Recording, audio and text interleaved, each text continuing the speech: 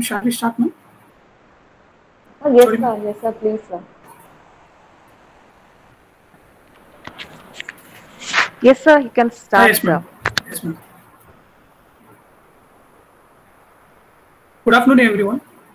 On behalf of Department of Civil Engineering, Sri Venkateswara College of Engineering, I feel very honored to welcome our speaker today, Mr. G. RAJAMURTHY, Director, Global Institute of Foreign Trade, Madurai, Tamilnadu. I welcome our head of the department, Dr. R. Kumuda, and also welcome all students and faculties who shown keen interest in this webinar on prototype validation, converting prototype into a startup.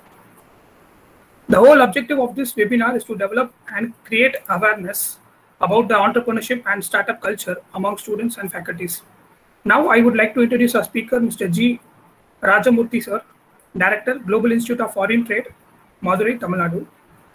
He is also an academic director, Global School of Foreign Trade, Madurai, Tamil Nadu. He is also a vice chairman for Export Promotion Center, a division of Tamil Nadu Chamber of Commerce. He is also a chairman and managing director for Singhai Core Cluster Private Limited. He is also a director of operations for Global International School. He has more than 15 years of experience in the field of export-import.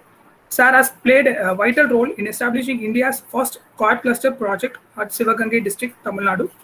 Sir has delivered many guest lectures in hundreds of seminars, conferences at national and international level. He honored as a chairperson for the international conferences on intelligence system conducted by Petronas University, Kuala Lumpur, Malaysia in 2005.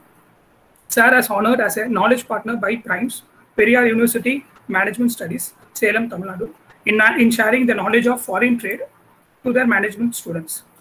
He's also participated in various broadcasting channels for export-related program in India. One such program called Entrepreneur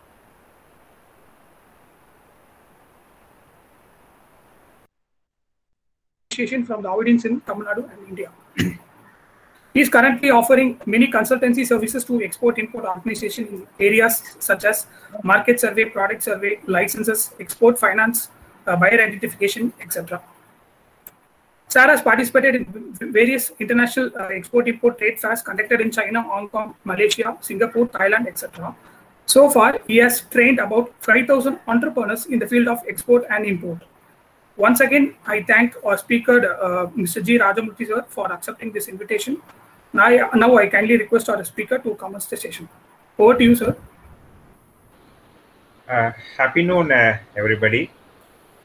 First of all, I would like to thank our beloved head of the Department of Civil Engineering for giving me this opportunity to present a session in this nice gathering. So thank you, ma'am. And I would like to thank all the faculty members and my dear student friends for your listening to this program.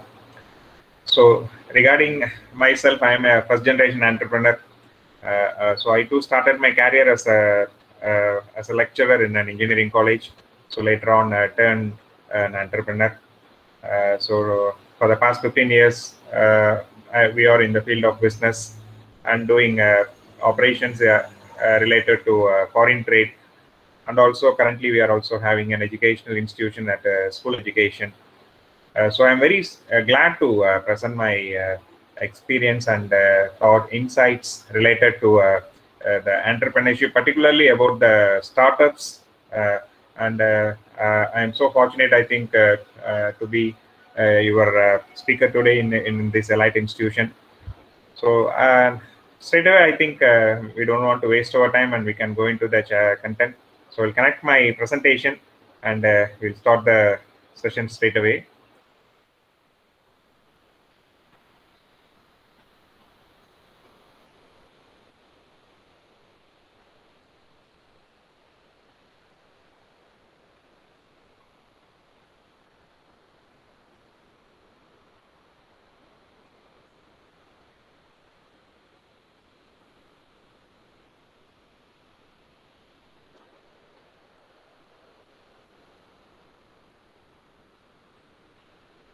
Is my presentation is visible to everyone?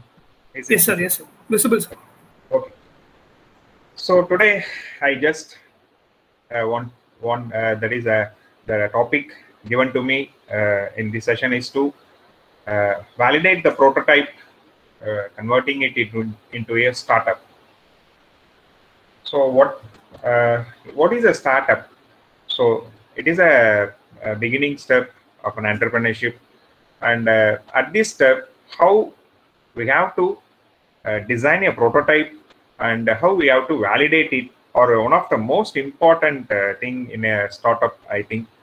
So in this, I'm going to give some of my insights related to these startup ventures, and also related to the business models, and how to validate that models, and how to develop ourselves as an entrepreneur, and entering into the entrepreneurship process. So this is my introduction about me, and so already it was given nicely.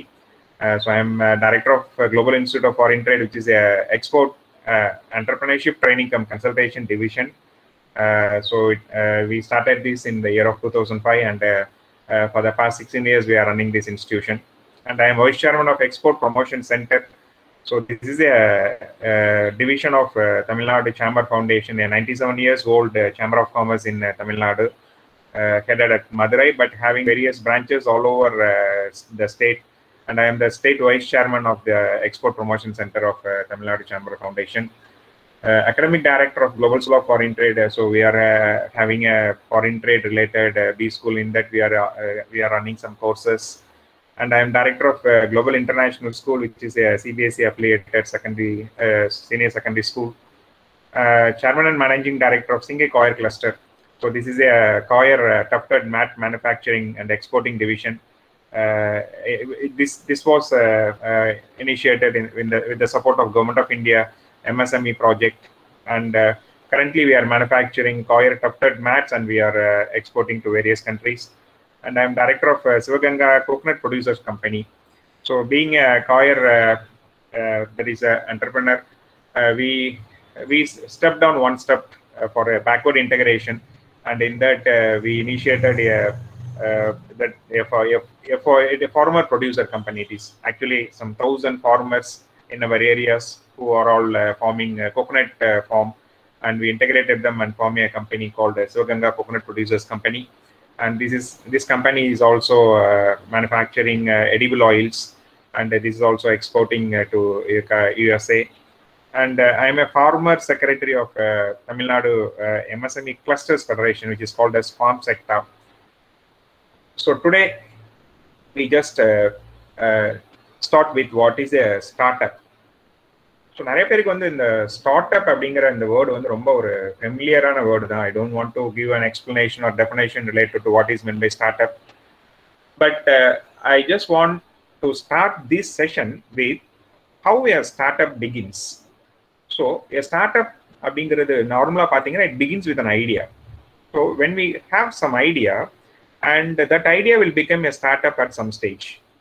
So where do these ideas come from? So these ideas normally come from our knowledge. So everyone have our own knowledge, and we are gaining that knowledge through various academic courses like what you are studying right now, and also with our experiences in the practical life. So we are getting knowledge, and we are continuously keep on gaining the knowledge. When these knowledges are connected with your mind, then that become an idea. So ideas are nothing but connections between the knowledge in your mind. How can we say that? For example, it is an idea that comes to Thomas Alva Edison, that later become a electric bulb. It is an idea for Isaac Newton, and seeing a falling apple, that becomes a law of gravity. And when Archimedes, everyone knows that the famous word of eureka from Archimedes, that idea came when he was taking his bath. So idea நம்மளுக்கு வந்து எப்போ வரும் அப்படின்லாம் சொல்ல முடியாது, எப்போ வேணா வரலாம். இப்போ ஆக்சுவலாக எப்படி சொல்லலாம் அப்படின்னா, இப்போ Thomas Alva Edison, Isaac Newton பொறுத்த வரைக்கும், ஐசக் நியூட்டனுக்கு வந்து இந்த ஐடியா வந்து ஒரு ஆப்பிள் ட்ரீக்கு கீழே படுத்திருக்கும் போது வந்தது அப்படிங்கிறத நம்ம படிச்சிருக்கோம். So what is interesting fact இதில் அப்படின்னு கேட்டிங்கன்னா, ஒரு ஆப்பிள் வந்து ஃபால் ஆகுது ட்ரீல இருந்து. அது வந்து not the first time, everyday it is actually அது வந்து நடந்திருக்கும். நிறைய பேர் அந்த மரத்துக்கு கீழே படுத்திருக்கலாம். But when Isaac Newton lie down and that apple fall down, some idea came to his mind. Why this apple is falling down? அப்படின்னா அவருக்கு ஒரு தாட் வருது. அப்போ அந்த தாட் அந்த தாட் இருக்குல்ல, that is his knowledge.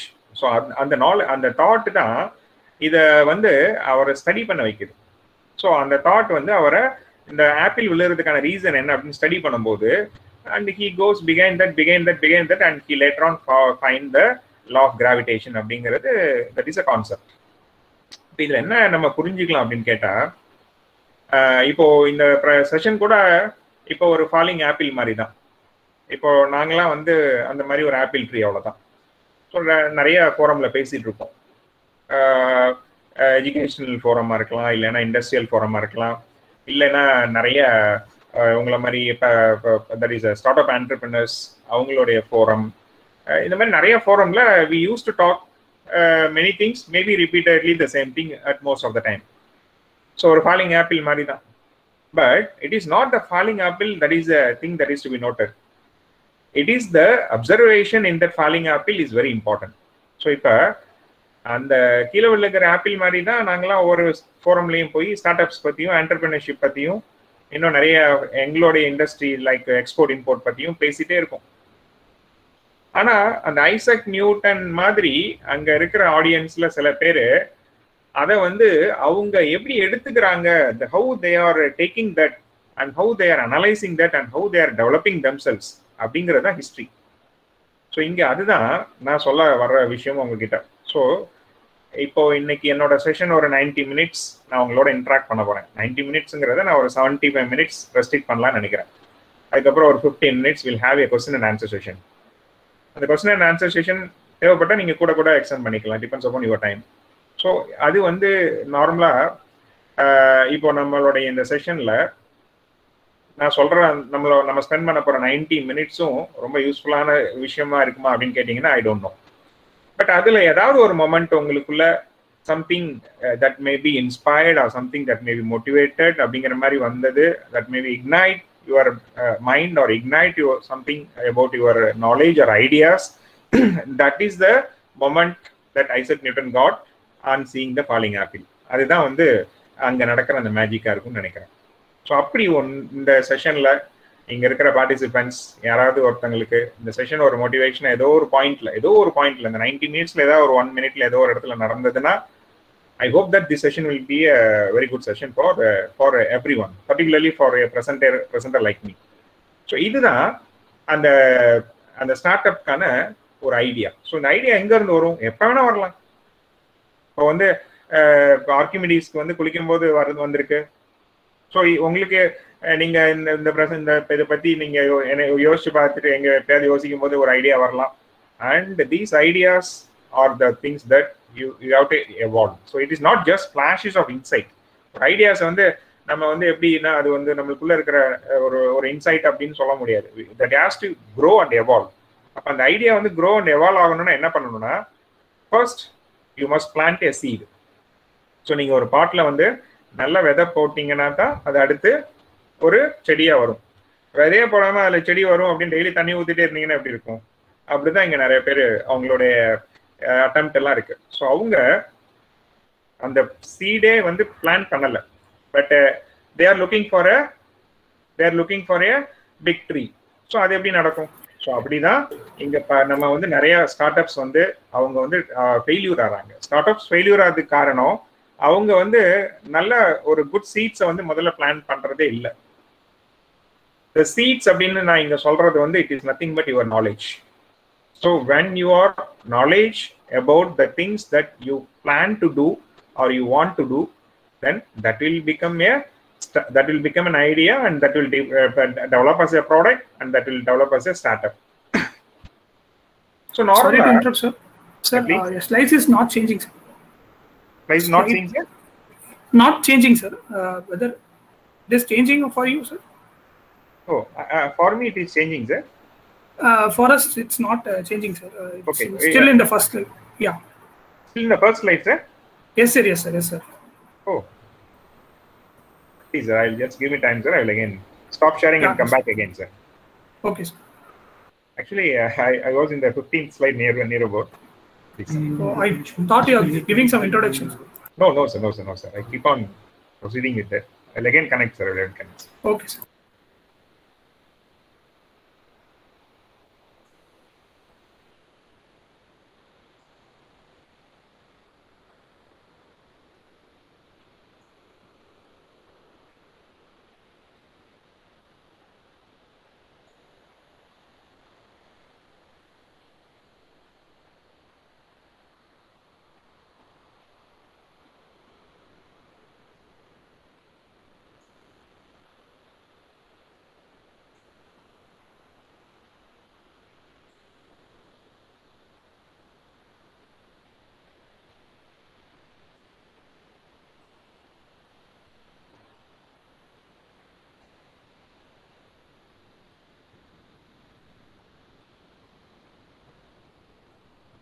So just a minute, sir, please, sir.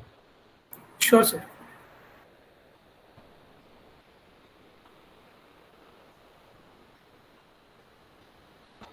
So is it visible now, sir? Sir, is it visible now, Yeah. sir? Yes, sir. Visible, sir. Okay, I'll start from the beginning, sir, and I'll make some movement. Yeah, Whether it is changing, sir? No, sir. It's still in the profile, sir. Slide 2. Still in the profile slide, sir. Yes. But it is changing in my screen.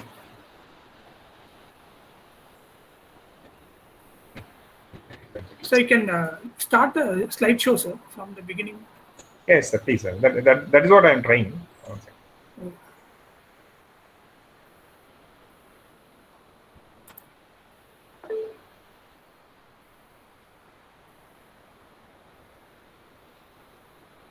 Sir, please share your entire screen, sir.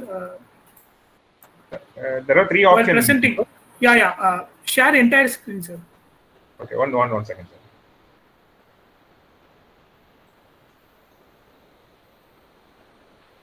So we have to share the entire screen, okay, sir? Okay. And in that,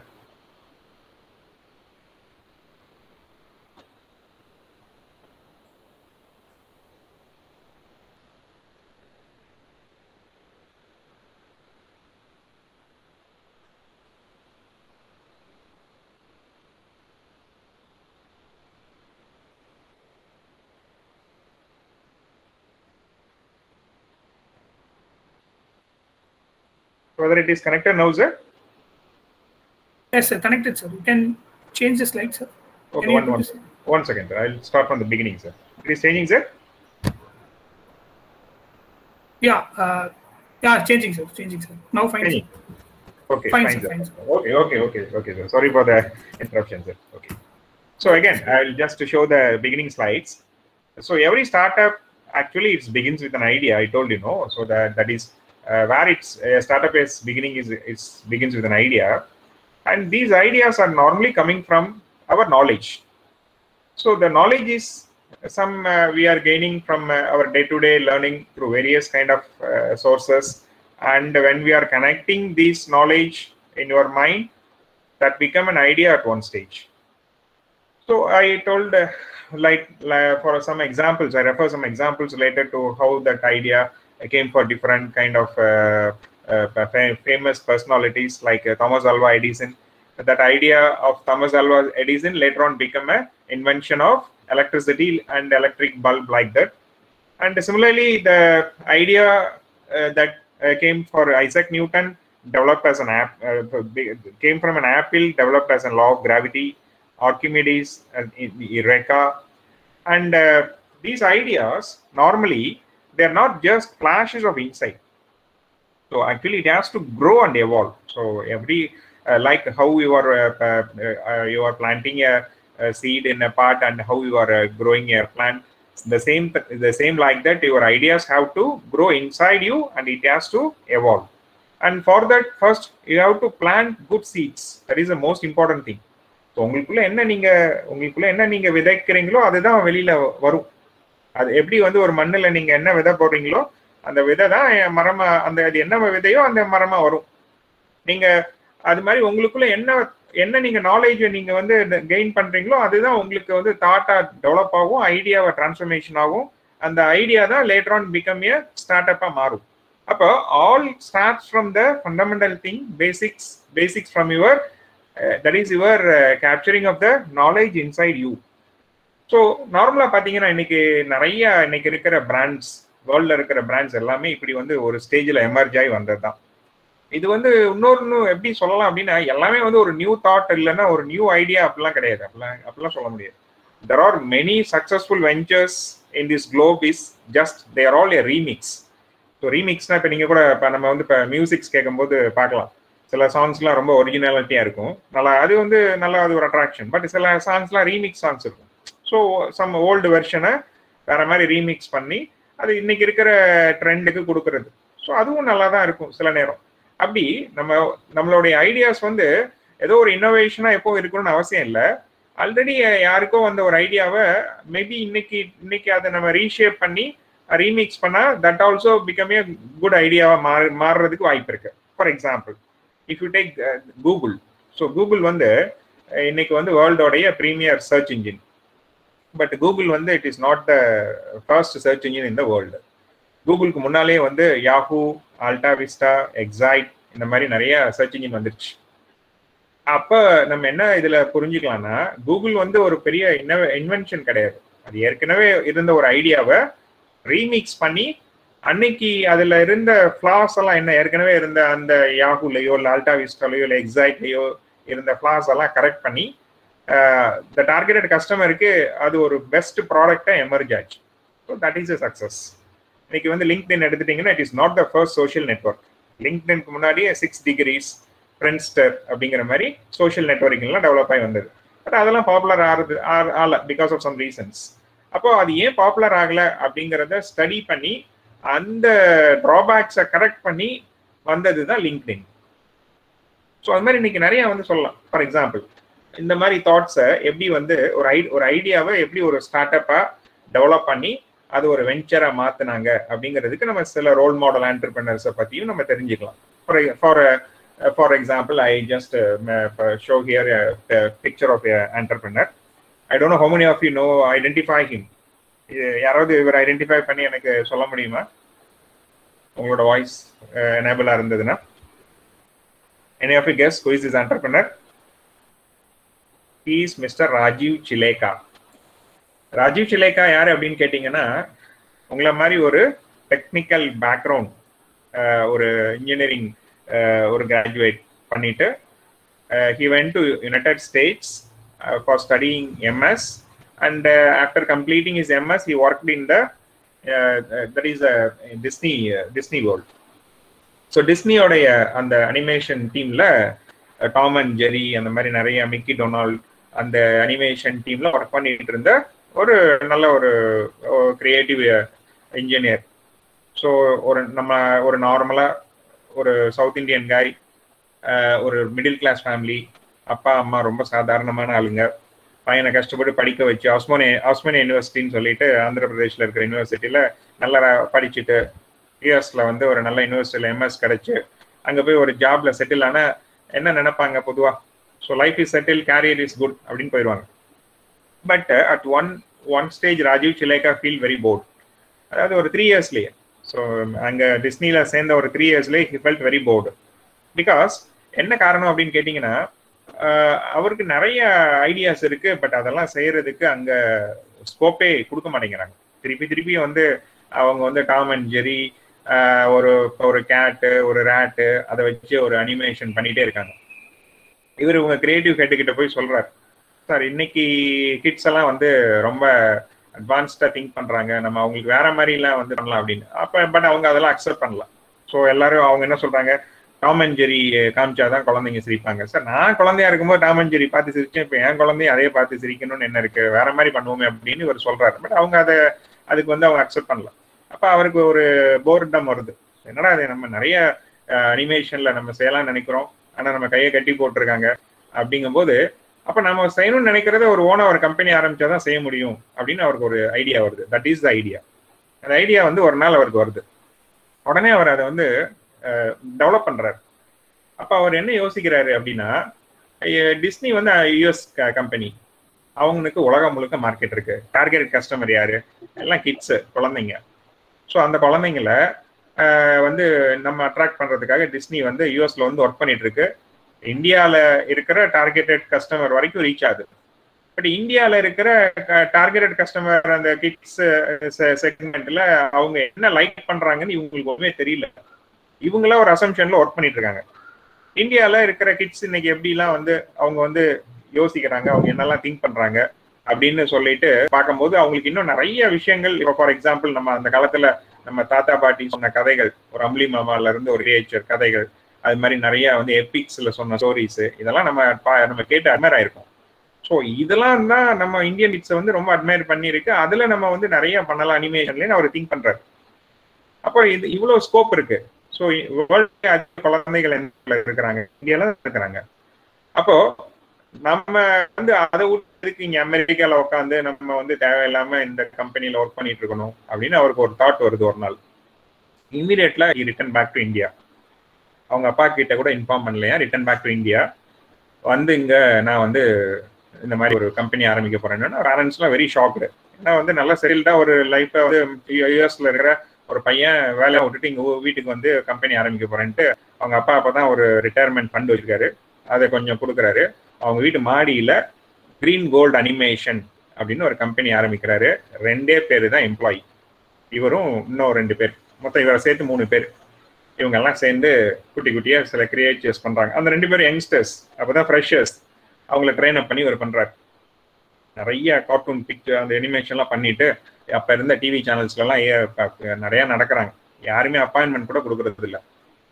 ஆனா வெக்ஸ் ஆகல, கண்டினியூஸா try பண்றாரு. அப்போ ஒரு நாள் வந்து இவங்க 3 பேர் ஸ்டாஃப்ஸும் சேர்ந்து ஒரு இடத்துல ஒரு டீ ஷாப்ல வந்து வெளியில டீ சாப்பிட்டுட்டு இருக்கும்போது தூர்தர்ஷனோட வெஹிக்கிள் ஒன்று கிராஸ் ஆயிருக்கு. உடனே இவருக்கு ஒரு இன்ஸ்பிரேஷன். இது வரைக்கும் நம்ம நிறைய பிரைவேட் சேனல்ஸ்ல தான் போய் கேட்டுட்டே இருக்கோம், தூர்தர்ஷன்ல போய் கேட்கவே இல்லையே. தூர்தர்ஷனும் நம்ம குழந்தைங்களா இருக்கும் பார்க்கும்போது பார்த்த சேனல் தானே, ஏன் அவங்கக்கிட்ட போகலாம் அப்படின்னு போறாரு. அப்போ தூர்தர்ஷன் ஒரு ஸ்லாட் ஃப்ரீயா இருக்கு, இவங்களுக்கு கொடுக்குறாங்க. அப்படி ஆரம்பிச்சது தான் கிரீன் கோல்டு அனிமேஷன். இன்னைக்கு வந்து போகோ அப்படின்னு ஒரு சேனல் இருக்கு. உங்க வீட்டுல நீங்க எல்லாருமே நீங்க குழந்தைங்கள் இருக்கிற எல்லாரும் நீங்க எக்ஸ்பீரியன்ஸ் ஆயிருப்பீங்க. அந்த சேனல் எவ்வளவு தூரம் அவங்கள கண்ட்ரோல் பண்ணி வச்சிருக்குன்னு உங்களுக்கே தெரியும். ஸோ அதுல சோட்டா பீம் மாதிரி கிரியேச்சர், ஸ்ரீ கிருஷ்ணா, இந்த மாதிரி நிறைய சொல்லலாம். இது எல்லாமே கிரீன் கோல்டு அனிமேஷன் பண்ண கார்ட்டூன் பிக்சர்ஸ். எந்த டிஸ்னி கார்ட்டூன்ல வந்து இவரை வந்து ஆக்சுவலா இங்க வந்து டிஸ்னி சேனல் இருந்தது இந்தியாவில், அவங்க வந்து அப்பாயின்மெண்ட்டே கொடுக்கல இவரை வந்து இவரோட கார்ட்டூன் நெட்வொர்க்கை. இவருக்கு யாரெல்லாம் அப்பாயின்மெண்ட் கொடுக்காத கார்ட்டூன் நெட்வொர்க் சேனல்ஸ் எல்லாம் இந்தியாவில் இருந்துச்சோ அந்த எல்லா சேனல்ஸையும் இவர் ஒரு ஆள்னால அவுடேட் ஆகி போச்சு. இதுதான் ஆண்டர்பிரினர்ஷிப்.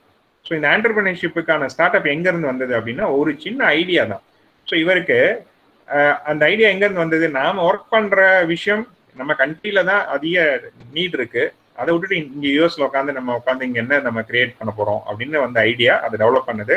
இன்னைக்கு green gold animation is one of the successful Indian ID base company.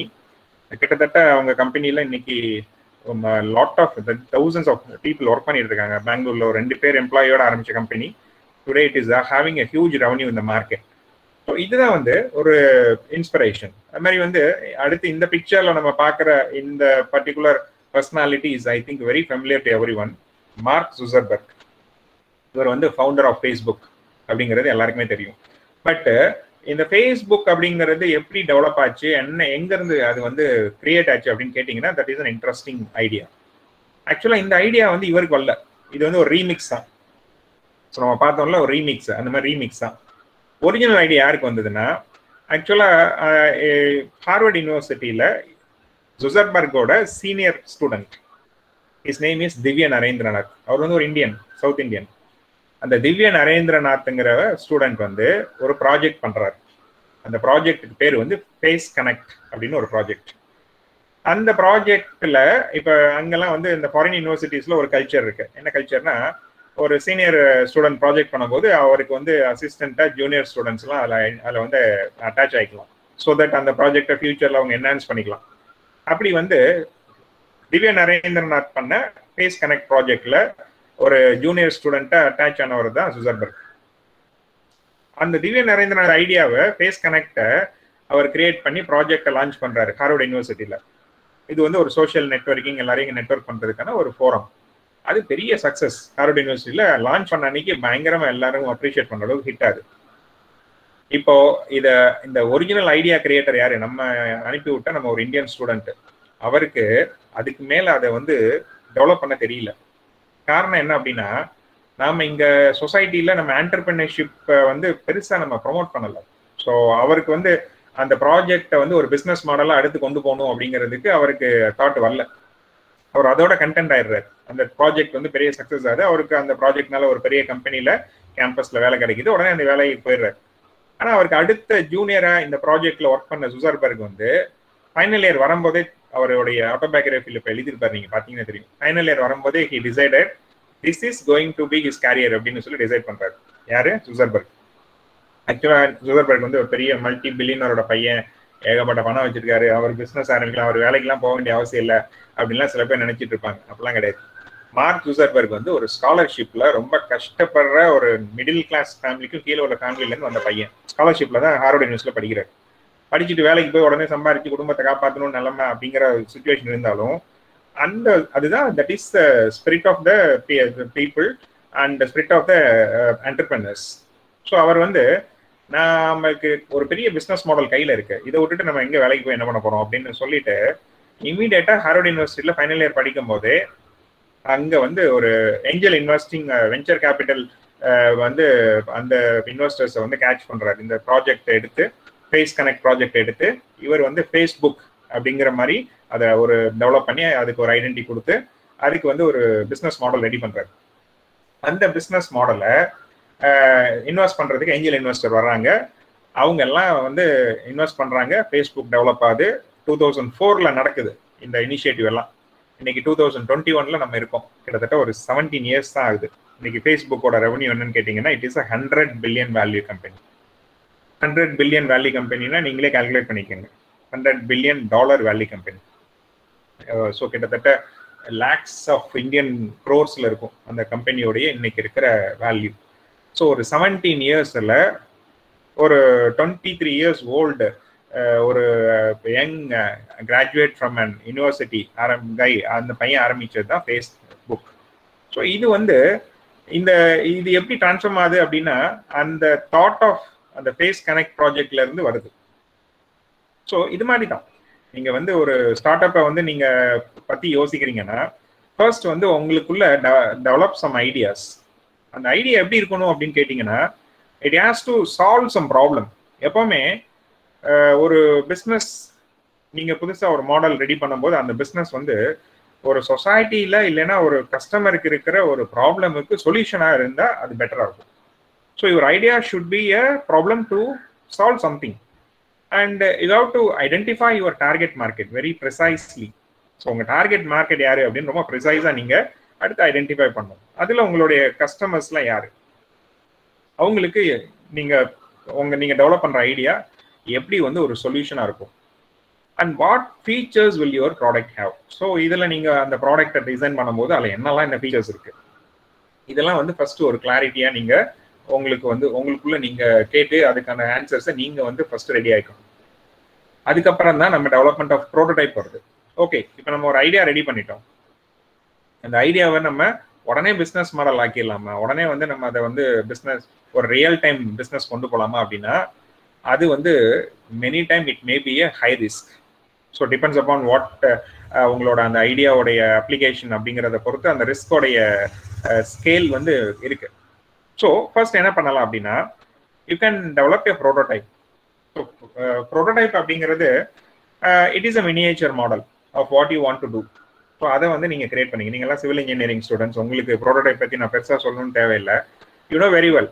நீங்கள் இப்போ ஒரு பெரிய ஒரு ஸ்ட்ரக்சரல் ப்ராஜெக்டை வந்து நீங்கள் ரெடி பண்ணிட்டு இருக்கீங்க. ஒரு 10 floor பில்டிங் ஏதோ கட்டுறதுக்காக ரெடி பண்ணுறீங்க அப்படின்னா, உடனே நீங்கள் போய் சைட்டில் போய் உடனே கன்ஸ்ட்ரக்ஷன் ஸ்டார்ட் பண்ண மாட்டீங்கல்ல. எப்படி you start from that is a plan of that project and making a miniature model. And அதில் இன்னும் நீங்கள் வந்து ஸ்டடி பண்ணி என்னெல்லாம் வேரியேஷன்ஸ் பண்ணலாம், அதோடைய எலிவேஷன், அதோடைய அப்பியரன்ஸ்லாம் வேற எப்படி நம்ம வந்து மாடிஃபை பண்ணால் பெட்டராக இருக்கும் அப்படின்னு செய்கிறீங்கல்ல, that is a prototype. So இதே மாதிரி உங்கள் பிஸ்னஸ்க்கு you can develop a prototype. So இதை வந்து அடுத்து வந்து நீங்க ஒரு MEPன்னு சொல்லலாம். MEPன்னா என்னன்னு கேட்டீங்கன்னா மினிமம் வயபிள் ப்ராடக்ட். ஸோ ஒரு ப்ரோட்டோடைப்பை டிசைன் பண்ணிட்டு அதை நீங்க அனலைஸ் பண்ணீங்கன்னா அதுல இருக்கிற உங்களுக்கான ஃபீச்சர்ஸ் எல்லாமே தெரியும். அது எந்த அளவுக்கு சக்சஸ்ஃபுல்லா வரும் அப்படிங்கிறதுக்கான ஒரு அனாலிசிஸ் ரிப்போர்ட் உங்களுக்கு கிடைக்கும். அதை நீங்க அடுத்து டெஸ்ட் பண்றதுக்கு ஒரு MEP கொண்டு போகலாம். ஸோ MEPங்கிறது அந்த viable minimum viable product. So ஒரு மினிமம் ரிஸ்க்ல ஒரு ப்ராடக்ட்டை நீங்க வயபிள் ப்ராடக்ட்டை மார்க்கெட்ல லான்ச் பண்ணி பார்க்கலாம். அது சக்சஸ் ஆனா அதை எக்ஸ்பேண்ட் பண்ணலாம், ஃபெயில்யூர் ஆனா அது லேர்னிங்கா எடுத்துக்கலாம். ஸோ அப்படி வந்து ஒரு ப்ரோட்டோடைப்பை நீங்க ரெடி பண்ணிட்டு அதை வேலிடேஷன் கொண்டு போகணும். ஸோ ப்ரோட்டோடைப் அப்படிங்கிறது validation comes in when you determine what user problem you need to solve and how you but you have not figured out how to solve it. So உங்களுக்கு வந்து ஒரு problem வந்து விசிபிளா இருக்கு. So இந்த ப்ராப்ளமை நம்ம solve பண்றதுக்கு நம்மளுக்கு ஒரு ஐடியா இருக்கு அப்படின்னு, ஆனால் அது எப்படி பண்றதுங்கிறதுல உங்களுக்கு கிளாரிட்டி இல்லை. ஸோ அப்போ நீங்க ஒரு ப்ரோட்டோடைப் ரெடி பண்ணி அதை நீங்க வேலிடேட் பண்ணீங்கன்னா it is a critical part of successful product development. Early testing means your product will be user focused and more likely to succeed. So turning an innovative idea into product is not an easy challenge. You have to do your market research, identify what your idea will bring to customers, prepare a business plan, find a co-founder if necessary, and develop an MEP. So for example, இப்போ உங்களுக்கு வந்து ஒரு $1 billion company ஆரம்பிக்கணும் அப்படின்னு ஒரு thought இருக்குன்னு வைங்களேன். ஒரு 1 billion ரெவன்யூ ஒரு வருஷத்துக்கு நம்ம கம்பெனி 1 billion 100 crore ஒரு 100 crore ரெவன்யூ பண்ற ஒரு கம்பெனி ஆரம்பிக்கணும் அப்படின்னு உங்களுக்கு ஒரு தாட் இருக்கு அப்படின்னு சொன்னா இதை நீங்க எப்படி பண்ணலாம் அப்படின்னா நீங்க $1 ஒரு ப்ராடக்டை 1 billion ப்ராடக்ட் ஒரு வருஷத்துக்கு வித்தீங்கன்னா your company will earn 1 billion revenue. For example Coca-Cola. Coca-Cola வந்து ஒரு $1 ப்ராடக்ட் ஒரு வருஷத்துக்கு 1 billion சேல்ஸ் போகும், ரெவன்யூ 1 billion கிடைக்கும். இப்படி பிளான் பண்ணலாம். இல்ல ஒரு $10 ஒரு ப்ராடக்ட்டை நீங்க கிரியேட் பண்றீங்க, அதை நீங்க 100 million பீப்புளுக்கு வித்தீங்கன்னா உங்க கம்பெனியோட ரெவன்யூ வந்து 1 billion தான். ஜான்சன் அண்ட் ஜான்சனோட ஹவுஸ் ஹோல்ட் ப்ராடக்ட்ஸை எடுத்துக்கலாம் ரெஃபரன்ஸா. இல்ல நீங்க ஒரு $100 ஏதோ ஒரு ப்ராடக்ட்டை டெவலப் பண்ண போறீங்க, அதை நீங்க 10 million பீப்புள் கஸ்டமர் ரீச் பண்ணிட்டீங்கன்னா நீங்களும் 1 billion கம்பெனி தான். For example blizzard, world of Warcraft, ஒரு $1000 ஒரு ப்ராடக்ட் எடுத்து 1 million பீப்புள் போனீங்கன்னாலும் அதுவும் 1 billion கம்பெனி தான். லெனோவா கம்ப்யூட்டர்ஸ், லேப்டாப்ஸ் மாதிரி ஒரு ப்ராடக்ட் இந்த ரேஞ்சில் வரும். ஒரு $10,000 ஒரு ப்ராடக்ட் டெவலப் பண்றீங்க, அதை வந்து ஒரு 1 lakh பீப்புளுக்கு விற்கிறீங்க, அதுவும் 1 billion company. Example Toyota cars. ஒரு $1 lakh ஒரு ப்ராடக்டை கிரியேட் பண்ணி 10,000 பீப்புள் விற்கிறீங்க, எக்ஸாம்பிள் ஆரக்கிள் என்டர்பிரைஸ். ஒரு 10 lakh ஒர்த்துக்கு ஒரு ப்ராடக்டை நீங்க டெவலப் பண்றீங்க டாலர்ல, அது 1000 கஸ்டமருக்கு உங்களால விற்க முடிஞ்சதுன்னா நீங்களும் 1 billion கம்பெனி தான். For example country வைடுங்கிற high and மார்ட்கேஜஸ் அந்த மாதிரி ப்ராப்பர்ட்டி பில்டர்ஸ் அந்த மாதிரியான ஒரு ப்ராடக்டை டிசைன் பண்றீங்க அப்படின்னாலும் 1 billion கம்பெனி தான். அப்ப உங்களுடைய அப்ஜெக்டிவ் வந்து ஒரு 1 billion ரெவன்யூ பண்றதுக்கான ஒரு பிசினஸ் வெஞ்சரை நீங்க ரெடி பண்ணணும் அப்படின்னு இருந்ததுன்னா அதுக்கான பாசிபிலிட்டிஸ் நிறைய மல்டிபிள் ஃபேக்ட்ல இருக்கு. இப்போ நீங்க எதை நீங்க சூஸ் பண்ண போறீங்கிறது தான் உங்களுடைய அடுத்த கிளாரிட்டி. இப்போ நீங்க எதை சூஸ் பண்ண போறீங்க? You are going to target a very simple product, but it has to reach a massive value.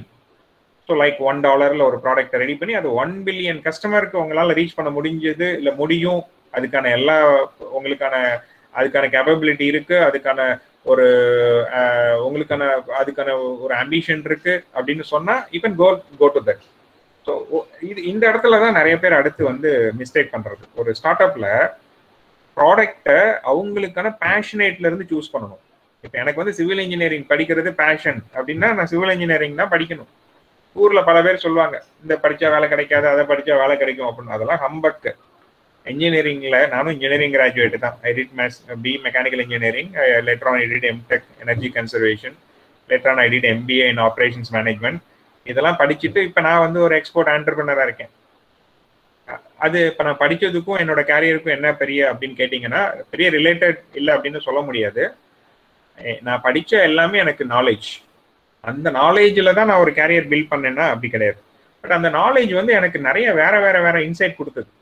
So நம்ம படிக்கிறது நம்ம எந்த விஷயம் நம்மளுக்கு ரொம்ப பிடிக்குதோ அதை நம்ம வந்து படிக்கணும், அவ்வளோதான். Just simple, very simple. இப்போ யாரோ சொல்றாங்க இது படிச்சா நல்ல வேலை கிடைக்கும் அப்படிங்கிறது, ஆனால் எனக்கு பிடிக்கவே இல்லை. அது படிக்காதீங்க, வேண்டவே வேணாம். ஸோ உங்களோட பேஷன் தான் உங்களை டிரைவ் பண்ணணும் எப்போவுமே. அந்த பேஷன் அது மாதிரி தான் ஸ்டார்ட் அப்லையும். நீங்கள் சூஸ் பண்ணுற ப்ராடக்ட் வந்து இப்போ 1 பில்லியன் ரெவன்யூ பண்ணுறதுக்கு இங்கே யாரோ ஒருத்தர் சொல்கிறாரு நீங்கள் வந்து இப்போ இதில் இந்த மாடல் எடுத்தால் செஞ்சிடலான்னு. ஆனால் அதில் உங்களுக்கு பெரிய பேஷன் இல்லை, அப்போ உங்களுக்கு ஒரு டிரைவிங் ஃபோர்ஸே இதில் கிடைக்காது. அதில் நீங்கள் எவ்வளோதான் வந்து ஆப்பர்ச்சுனிட்டி இருந்தாலும் உங்களுக்கான சக்ஸஸ் பாயிண்ட் வந்து லிமிட் ஆயிரும். அதே மாதிரி if the market is big enough, the next validation step என்ன அப்படின்னு கேட்டிங்கன்னா அது வந்து எம்இபி பண்ணுறது தான். So எம்இபிங்கிறது minimum viable product. Minimum viable ப்ராடக்ட்ங்கிறது is not a product, it is a process in which we are going to test something. இப்போ பார்த்தீங்கன்னா எப்படி பண்ணலாம் இந்த எம்இபி அப்படின்னா, மேலே வந்து ஒரு மாடல் கொடுத்துருக்காங்க 1 2 3 4 அப்படி பண்ணக்கூடாது. 1 ஒரு சிம்பிள் ப்ராடக்ட், 2 அது அடுத்த டெவலப்மெண்ட், 3 ஒரு உடனே ஒரு காரு, 4 அதோட அட்வான்ஸ்மெண்ட், அப்படி போகக்கூடாது. 1 வந்து ஒரு சின்ன ஒரு அந்த ஸ்கேட்டிங் இது மாதிரி, அப்புறம் அந்த அடுத்து குழந்தைங்க எல்லாம் வந்து யூஸ் பண்ண அந்த மாதிரி, அடுத்து ஒரு சைக்கிள், அடுத்து ஒரு பைக்கு, அடுத்து ஒரு காரு. இப்படி இப்படி வந்து உங்களுடைய எக்ஸ்பான்ஷன் இருந்தால் தான் நீங்க ஜெயிக்க முடியும். எடுத்தோடனே இன்னைக்கு வந்து என்டர்பிரினர்ஷிப்ல வரக்கூடிய நிறைய பேர் வந்து இந்த ரஜினிகாந்த் மூவில வர மாதிரி நினைக்கிறாங்க. ரஜினிகாந்த் படத்துல தான் ரஜினிகாந்த் வந்து என்டர்பிரினர் ஆறுறது வந்து பல படத்துல எப்படி காமிப்பாரு டைரக்டர்னா, அவர் முத நாள் வந்து ஒரு சாதாரண லேபரா இருப்பாரு, ஏன்னா எங்கேயாவது கல் உடைச்சிட்டு இருப்பாரு. அடுத்த நாள் பாத்தீங்கன்னா அந்த கல் உடைக்கிற இடத்துல கிரானைட் வந்துடும், அவர் வந்து ஒரு பெரிய கிரானைட் கம்பெனியோட ஓனர் ஆயிடுவாரு. அப்படியே அடுத்து பாத்தீங்கன்னா அவர் பாஸ் ஆயிடுவார். முத நாள் வந்து பால் ஊத்திட்டு இருப்பாரு ஒரு படத்துல, அவர் அடுத்த நாள் பாத்தீங்கன்னா அவர் ஒரே பாட்டுல அவர் வந்து பாத்தீங்கன்னா ஒரு பெரிய அவங்கள மாதிரி சிவில் இன்ஜினியரிங், கன்ஸ்ட்ரக்ஷன், ப்ராப்பர்ட்டி அதுன்னு பெரிய ஆள் ஆயிடுவார். இதெல்லாம் வந்து சினிமேட்டிக்கா நடக்கிறதுக்கான வாய்ப்பு இருக்க வழியா ரியலிஸ்டிக்ல இதுக்கு வாய்ப்பே கிடையாது. அப்பெல்லாம் யாராவது சக்சஸ்ஃபுல்லானா அடுத்த நாள் அவங்க மேல போயிட்டு கீழே விழுந்துருவாங்க. எந்த குரோத்துமே வந்து அது வந்து எப்படி சொல்றதுன்னா, there are two things. ஒன்னு வந்து அது வந்து அது எப்படி சொல்லுவாங்க, இந்த சில growth எல்லாம் it is compared with swelling like that, அதாவது வீக்கம் அப்படிங்கிற மாதிரி. ஒரு பாடியில் ஏதோ அடிப்பட்டு வீக்கம் அதுன்னு வைங்களேன், அதுவும் வந்து பார்க்கும்போது ஒரு growth மாதிரி இருக்கும். அது வந்து தானே கொஞ்ச நாள்ல மறைஞ்சு போயிடும். பட் ரியல் growth எப்படின்னா அது வந்து நீங்க இன்எலாஸ்டிக்கா இருக்கும், it keeps on climbing the ladders, அது வந்து திருப்பி பேக்ல போகாது. ஸோ அப்படிதான் வந்து உங்களுடைய பிஸ்னஸ் டெவலப்மெண்ட் இருக்கணும். ஸோ பிஸ்னஸ் டெவலப்மெண்ட் வந்து ஓவர் நைட்ல யாருமே வந்து ஒபாமா ஆயிட முடியாது. அந்த மாதிரி வந்து உங்களை வந்து யாராவது இன்ஸ்பயர் பண்றாங்க அப்படிலாம் அதெல்லாம் நடக்காது. ஸோ நிறைய நீங்க அதுக்கு உங்களை நீங்க எக்யூப் பண்ணணும், டெவலப் பண்ணணும். அதுக்கு நீங்க தொடர்ந்து எஃபோர்ட் எடுத்துட்டே இருக்கணும். அதுல வந்து நீங்க எடுக்கிற அந்த எஃபோர்ட்டை வந்து கால்குலேட்டிவா ரிஸ்க் எடுக்கணும். அந்த கால்குலேட்டிவ் ரிஸ்க்ல ஃபெயிலியூர்ஸும் வரும், சக்சஸும் வரும். சக்சஸுக்கும் ஃபெயிலியூருக்கும் என்ன பெரிய டிஃபரன்ஸ் அப்படின்னு கேட்டீங்கன்னா, சக்சஸ்ங்கிறது ஆக்சுவலா it is the distance between two ஃபெயிலியர்ஸ்னு சொல்லலாம், அவ்வளவுதான். ஒரு ஃபெயிலியருக்கும் இன்னொரு ஃபெயிலியருக்கும் இடையில இருக்கிற டிஸ்டன்ஸ் தான் success. So it's a cyclic process. Nobody will ever meet the success, or nobody will ever meet the failure. It will come alternatively. It will come when you are taking some steps you will succeed, and when you are taking some steps you may get a failure, and that failure will be a part of your learning and lessons, and that will keep you that will take you to the next success. So அப்படிதான் இருக்கும். So அப்போ நம்ம அந்த மாதிரி தான் ஒரு எம்இபியை நம்ம ready பண்ணணும். So in spite of that, many startup fails. Why? So many startups fails because of its own list of reasons. We cannot say any common reasons for the failure of the overall startups. So it has its own reasons. Some may be over engineered products. சில நேரம் நம்ம சில ப்ராடக்டை ரொம்ப அட்வான்ஸா நம்ம think பண்ணிடுவோம். நம்ம வெரி சூப்பர்வா ஒரு ஐடியா வந்திருக்கும், வெரி எக்ஸ்ட்ராடனரியா ஒரு ப்ராடக்ட் டெவலப் பண்ணியிருக்கோம். பட் அன்பார்ச்சுனேட்லி ரொம்ப அட்வான்ஸா திங்க் பண்ணியிருக்கோம். ஆனா அது பாத்தீங்கன்னா அந்த நேரத்தில் அது ஃபெயிலியர் ஆகும். அது 5 வருஷத்துக்கு அப்புறம் அதே ப்ராடக்ட் வேற ஒருத்தங்க பண்ணி சக்சஸ் ஆகும். ஏன்னா அதுக்கு அப்பதான் மார்க்கெட்ல, ஏன்னா கஸ்டமருக்கு சில விஷயம் புரியவே புரியாது, நீங்க பண்ண இன்னோவேஷன் வந்து புரியாது. லேட்டர் ஆன் அது வந்து ரொம்ப வேற மாதிரி ஒரு சிம்பிளிஃபைடு வெர்ஷன் வந்து அது ஹிட் ஆயிடும். அது மாதிரி இக்னோர் ஆர் மிஸ்இன்டரப்ட் யூசர் ஃபீட்பேக், இதுவும் வந்து ஸ்டார்ட் அப்க்கு கிடைக்கிற ஒரு ஃபெயிலியர். எப்பவுமே ஒரு பிஸ்னஸ் அப்படிங்கும்போது நம்மளோட யூசர் தான் நம்மளுடைய பிக்கஸ்ட் டீச்சர். அவங்க தான் நம்மளுக்கு நிறைய சொல்லிக் கொடுப்பாங்க, நம்ம கஸ்டமர்ஸ். அந்த கஸ்டமர்ஸ் வந்து நம்ம என்ன சொல்றாங்கிறத கீனா வாட்ச் பண்ணணும், கீனா லிசன் பண்ணணும். அவங்க அன்றாடம் நம்ம வந்து நம்ம அவங்களுக்கு டெலிவர் பண்ற ஒரு விஷயத்த அவங்க வந்து அசஸ் பண்ணி அவங்க நம்மளுக்கு ஃபீட்பேக் கொடுத்துட்டே தான் இருப்பாங்க. ஏதோ ஒரு வகையில் அந்த ஃபீட்பேக் வரும். அந்த ஃபீட்பேக்கை நான் கவனிக்க மறந்துட்டேன்னா நான் ஃபெயிலியர் ஆகிறதுக்கு வாய்ப்பு நிறைய இருக்கு. அது மாதிரி MVP just don't get it. They don't get the notion of the MEP and result they fail to focus and set the right priorities. So நார்மலாக வந்து இந்த ஸ்டார்ட் அப் ஃபெயில் ஆகிறதுக்கு நிறைய ரீசன் இருக்கலாம். நோ மார்க்கெட் நீட் இல்லாத ஒரு ப்ராடக்டை நம்ம பண்ணியிருக்கலாம். Run out of cash, financial மேனேஜ்மெண்ட்டில் miss conception, miss failures, அது ஒரு பெரிய ஆஸ்பெக்ட். இன்னைக்கு நிறைய பேர் வந்து பிஸ்னஸ் ஆரம்பிக்கும் போது இந்த கேபிட்டல் மேனேஜ்மெண்ட்னு ஒன்று இருக்கு. அதை வந்து ரொம்ப கால்குலேட்டிவாக பண்ணணும். நிறைய பேருக்கு வந்து அதில் தான் தவறு நடக்கும். என்ன பண்ணுவாங்க, அவங்களுக்கு என்ன capital, what is a capital? So கேபிட்டல்ங்கிறது உங்களுடைய முதலீடு. இப்போ நீங்கள் ஒரு பிஸ்னஸ் ஆரம்பிக்க போறீங்கன்னா அந்த பிஸ்னஸ்க்கு வாட் இட் நீட்ஸ் அப்படிங்கிறத நம்ம கரெக்டாக ஸ்டடி பண்ணணும். அதில் தேவையில்லாத இன்வெஸ்ட்மெண்ட்டை நம்ம வந்து போட்டோம்னா that become a dead capital. So அப்போ இப்போ பார்த்தீங்கன்னா அவருக்கு வந்து ஒரு நல்ல ஒரு பில்டிங் இன்ஃப்ராஸ்ட்ரக்சர்ஸ் தேவைப்படும், நல்ல மெஷினரிஸு, அந்த மாதிரிலாம் வந்து இன்வெஸ்ட்மெண்ட் இருக்கும், பண்ணிட்டு இருப்பாரு பிஸ்னஸ்ல. உடனே அவருக்கு வந்து நம்ம ஒரு பெரிய பிஸ்னஸ் மேன் காமிச்சிக்கணும் அப்படின்னா, நான் ஒரு ஆடி கார்ல போனா தான் என்ன மதிப்பாங்க அப்படின்னு சொல்லிட்டு ஒரு 50 லட்ச ரூபாய்க்கு ஒரு ஆடி கார் வாங்குவார். ஒரு 50 லட்ச ரூபாய்க்கு ஆடி கார் வாங்கி டெய்லி அதில் போய் கம்பெனியில போனா தான் கம்பெனி நடக்கும்னு இல்லை. அவர் வந்து சொசைட்டில தன்னை அப்படிலாம் ப்ரொஜெக்ட் பண்ணிக்கணும்னு நினைக்கிறார். இந்த 50 லட்ச ரூபாய அந்த கார்ல இன்வெஸ்ட் பண்ணாம அங்க தேவையான ஒரு மிஷினரிஸ்ல ஒரு டெக்னாலஜில இன்வெஸ்ட் பண்ணியிருந்தாரு, இல்லைன்னா ஒரு ரிசர்ச் அண்ட் டெவலப்மெண்ட் இன்வெஸ்ட் பண்ணியிருந்தாருன்னா அது வந்து 5 கோடி ரூபாய் அடுத்த வருஷமே அவருக்கு வந்து ஒரு ப்ரொமோஷன் கொடுக்கும். ஆனா அவர் ஆடி கார்ல 50 லட்ச ரூபாய் இன்வெஸ்ட் பண்ணது அடுத்த வருஷம் அந்த காரை ரீசேல் பண்ண போனாருன்னா 10 லட்ச ரூபாய்க்கு கூட வாங்க மாட்டான் அந்த காரோட செகண்ட்ஸ் வேல்யூல. ஸோ இதுதான் ஃபினான்ஷியல், அதாவது மேனேஜ்மெண்ட்ல ராங் கால்குலேஷன்ஸ்ல போய் ரன் அவுட் ஆஃப் கேஷ்ல போய் நிறைய என்டர்பிரினர் இல்லை நிறைய ஸ்டார்ட் அப்ஸ் ஒரு ஸ்டேஜில் ஃபெயில் ஆகிறதுக்கான ரீசன். அது மாதிரி not the right team, that is very important. இன்னைக்கு வந்து நீங்க ஒரு நல்ல ஒரு ப்ராஜெக்ட் பண்ணணும்னா நல்ல டீமோட இருந்தால் தான் செய்ய முடியும். ஸோ அந்த டீமை வந்து பில்ட் பண்றது தான் ஒரு என்டர்பிரினரோட பெரிய எபிலிட்டி. அடுத்து பார்த்தீங்க அப்படின்னா கெட் அவுட் காம்பீட்டட். ஸோ காம்படிஷனை பத்தி நம்ம ஸ்டடி பண்ணாம நம்ம வந்து இன்னைக்கு மார்க்கெட்ல என்ன நடக்குதுன்னே தெரியாம நாம வந்து ஒரு முடிவு எடுத்து அதுல வந்து ஃபெயிலியூர் ஆகிறவங்க நிறைய இருக்கிறாங்க. அது மாதிரி pricing issues or cost issues, அது மாதிரி user unfriendly product without a business model, poor marketing, ignore the customers. These are all the main reasons why a startup is failing.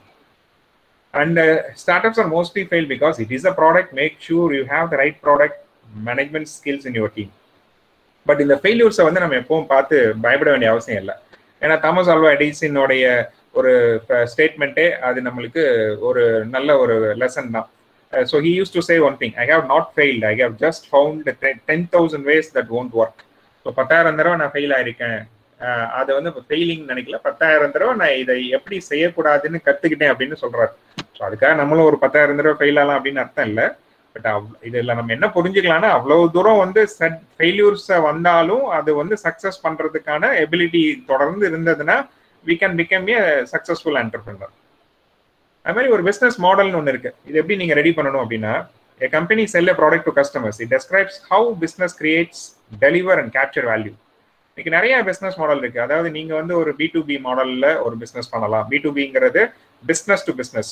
You can sell a product for another business, or you can sell a product to a consumer, B2C, or it may be a consumer to consumer, like இன்னைக்கு இருக்கிற OLX அந்த மாதிரி பிளாட்ஃபார்ம்லாம் ஒரு consumer to consumer பிளாட்ஃபார்மா இருக்கு. Business to government, you can take projects from government and you can do many business. இன்னைக்கு நிறைய பார்த்தீங்கன்னா upcoming கண்ட்ரீஸ்லாம் இருக்கு, லாட் ஆஃப் கண்ட்ரி இருக்கு. அங்கெல்லாம் வந்து இன்ஃப்ராஸ்ட்ரக்சரல் டெவலப்மெண்ட் பண்ணி கொடுக்கறதுக்கு டீமே கிடையாது. இப்போ நீங்களாம் சிவில் இன்ஜினியரிங் படிக்கிற ஸ்டூடெண்ட்ஸ், உங்களுக்கு அதனால இதுல பெரிய ஸ்கோப் இருக்கு. அதனால நான் சொல்றேன், எங்களுடைய இந்த எக்ஸ்போர்ட் இம்போர்ட் இண்டஸ்ட்ரியில நாங்கள் நிறைய மார்க்கெட் ஸ்டடி பண்ணியிருக்கோம்.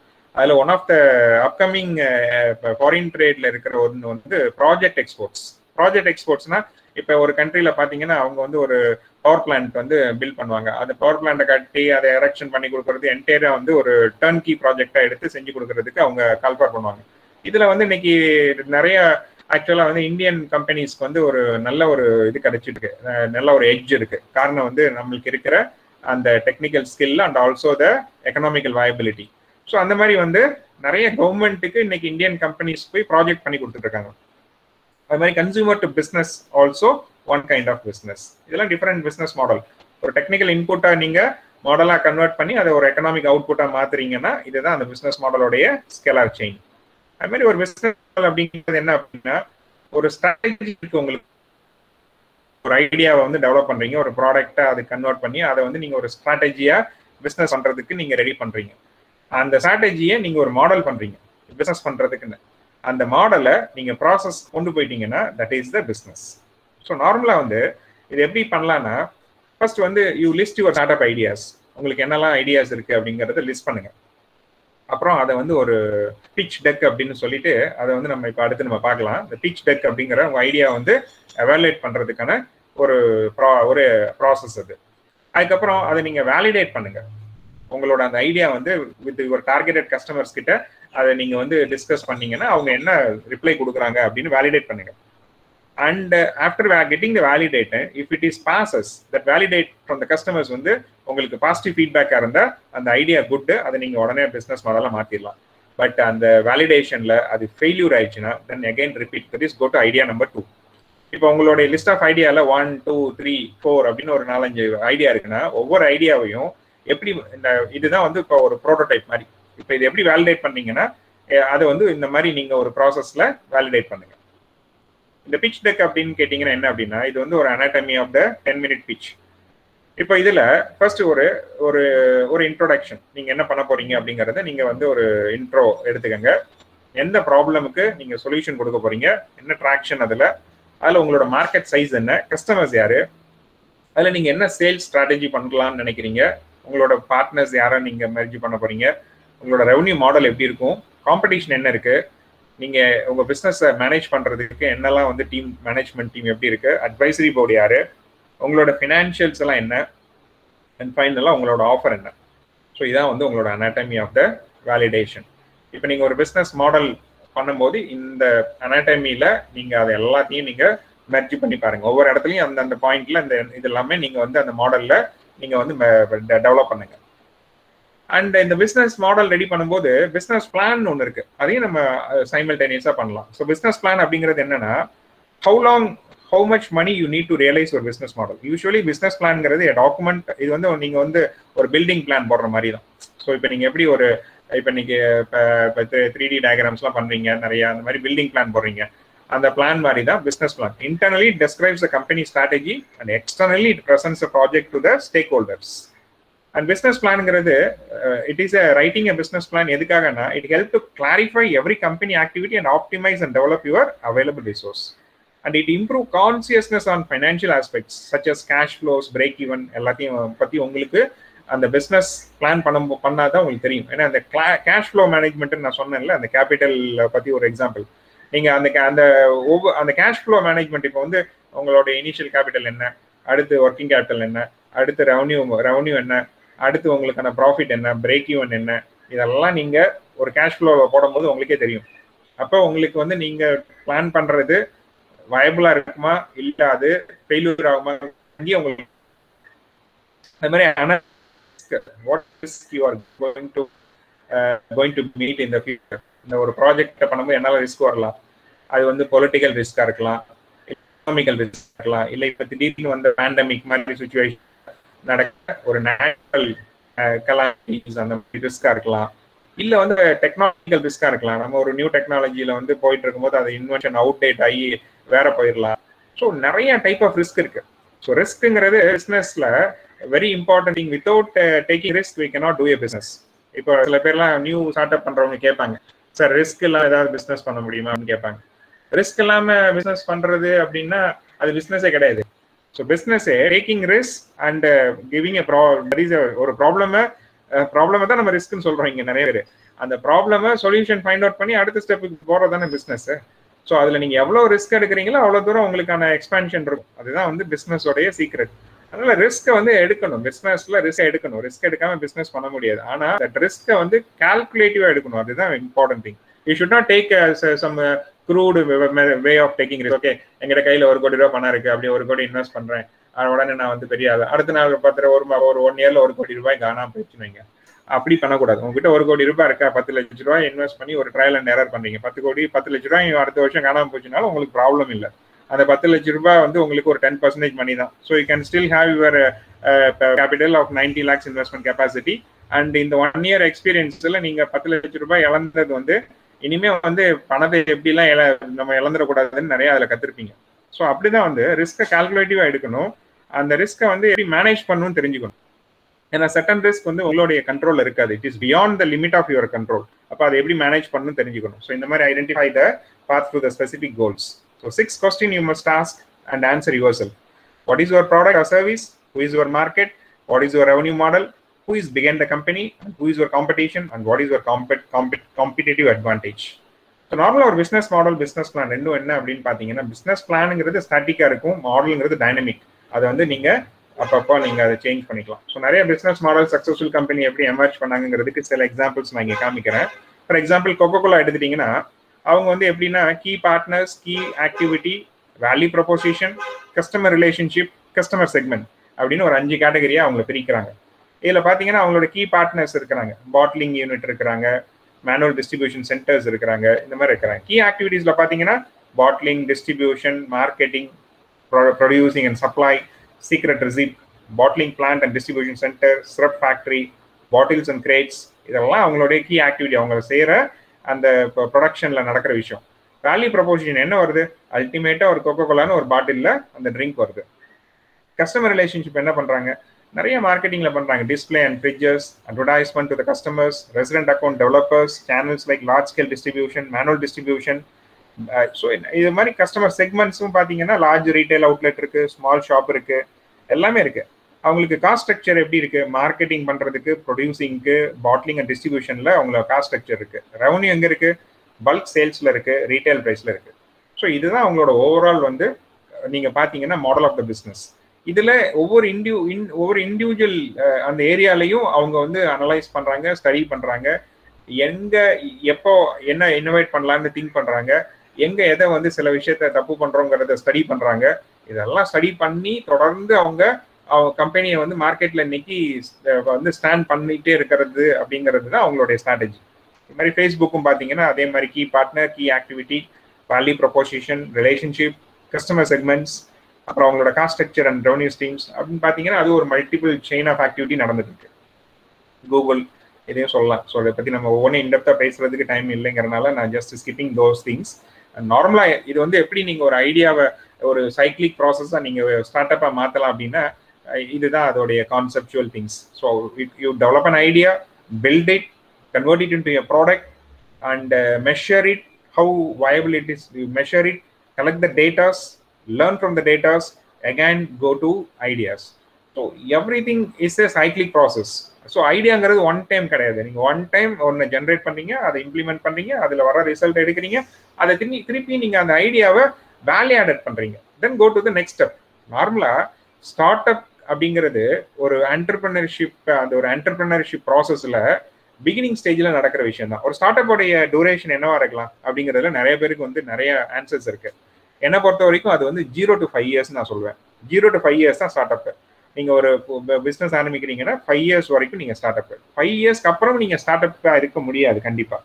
5 yearsக்கு அப்புறம் நீங்கள் ஸ்கேல் அப்பில் தான் போகணும். ஸ்கேல் அப்னா அடுத்து நீங்கள் உங்களை எக்ஸ்பேண்ட் பண்ணணும். ஸோ அப்போ எக்ஸ்பேண்ட் பண்ணும்போது அகைன் த சேம் திங். நீங்கள் ஸ்டார்ட் அப் பண்ணும்போது எப்படி ஆரம்பிச்சிங்களோ அதே மாதிரி தான் அப்பயும் ஆரம்பிக்கணும்.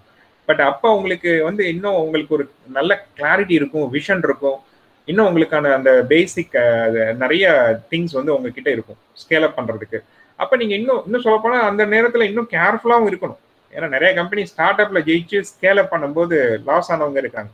அதனால என்டையர் ப்ராசஸ் ஆஃப் அன் என்டர்பிரினர்ஷிப்பில் பார்த்தீங்கன்னா இந்த பிகினிங் ஸ்டேஜில் நீங்கள் என்னெல்லாம் பண்ணீங்களோ அதை திருப்பி ரிப்பீட்டடாக செஞ்சுட்டே தான் இருப்பீங்க.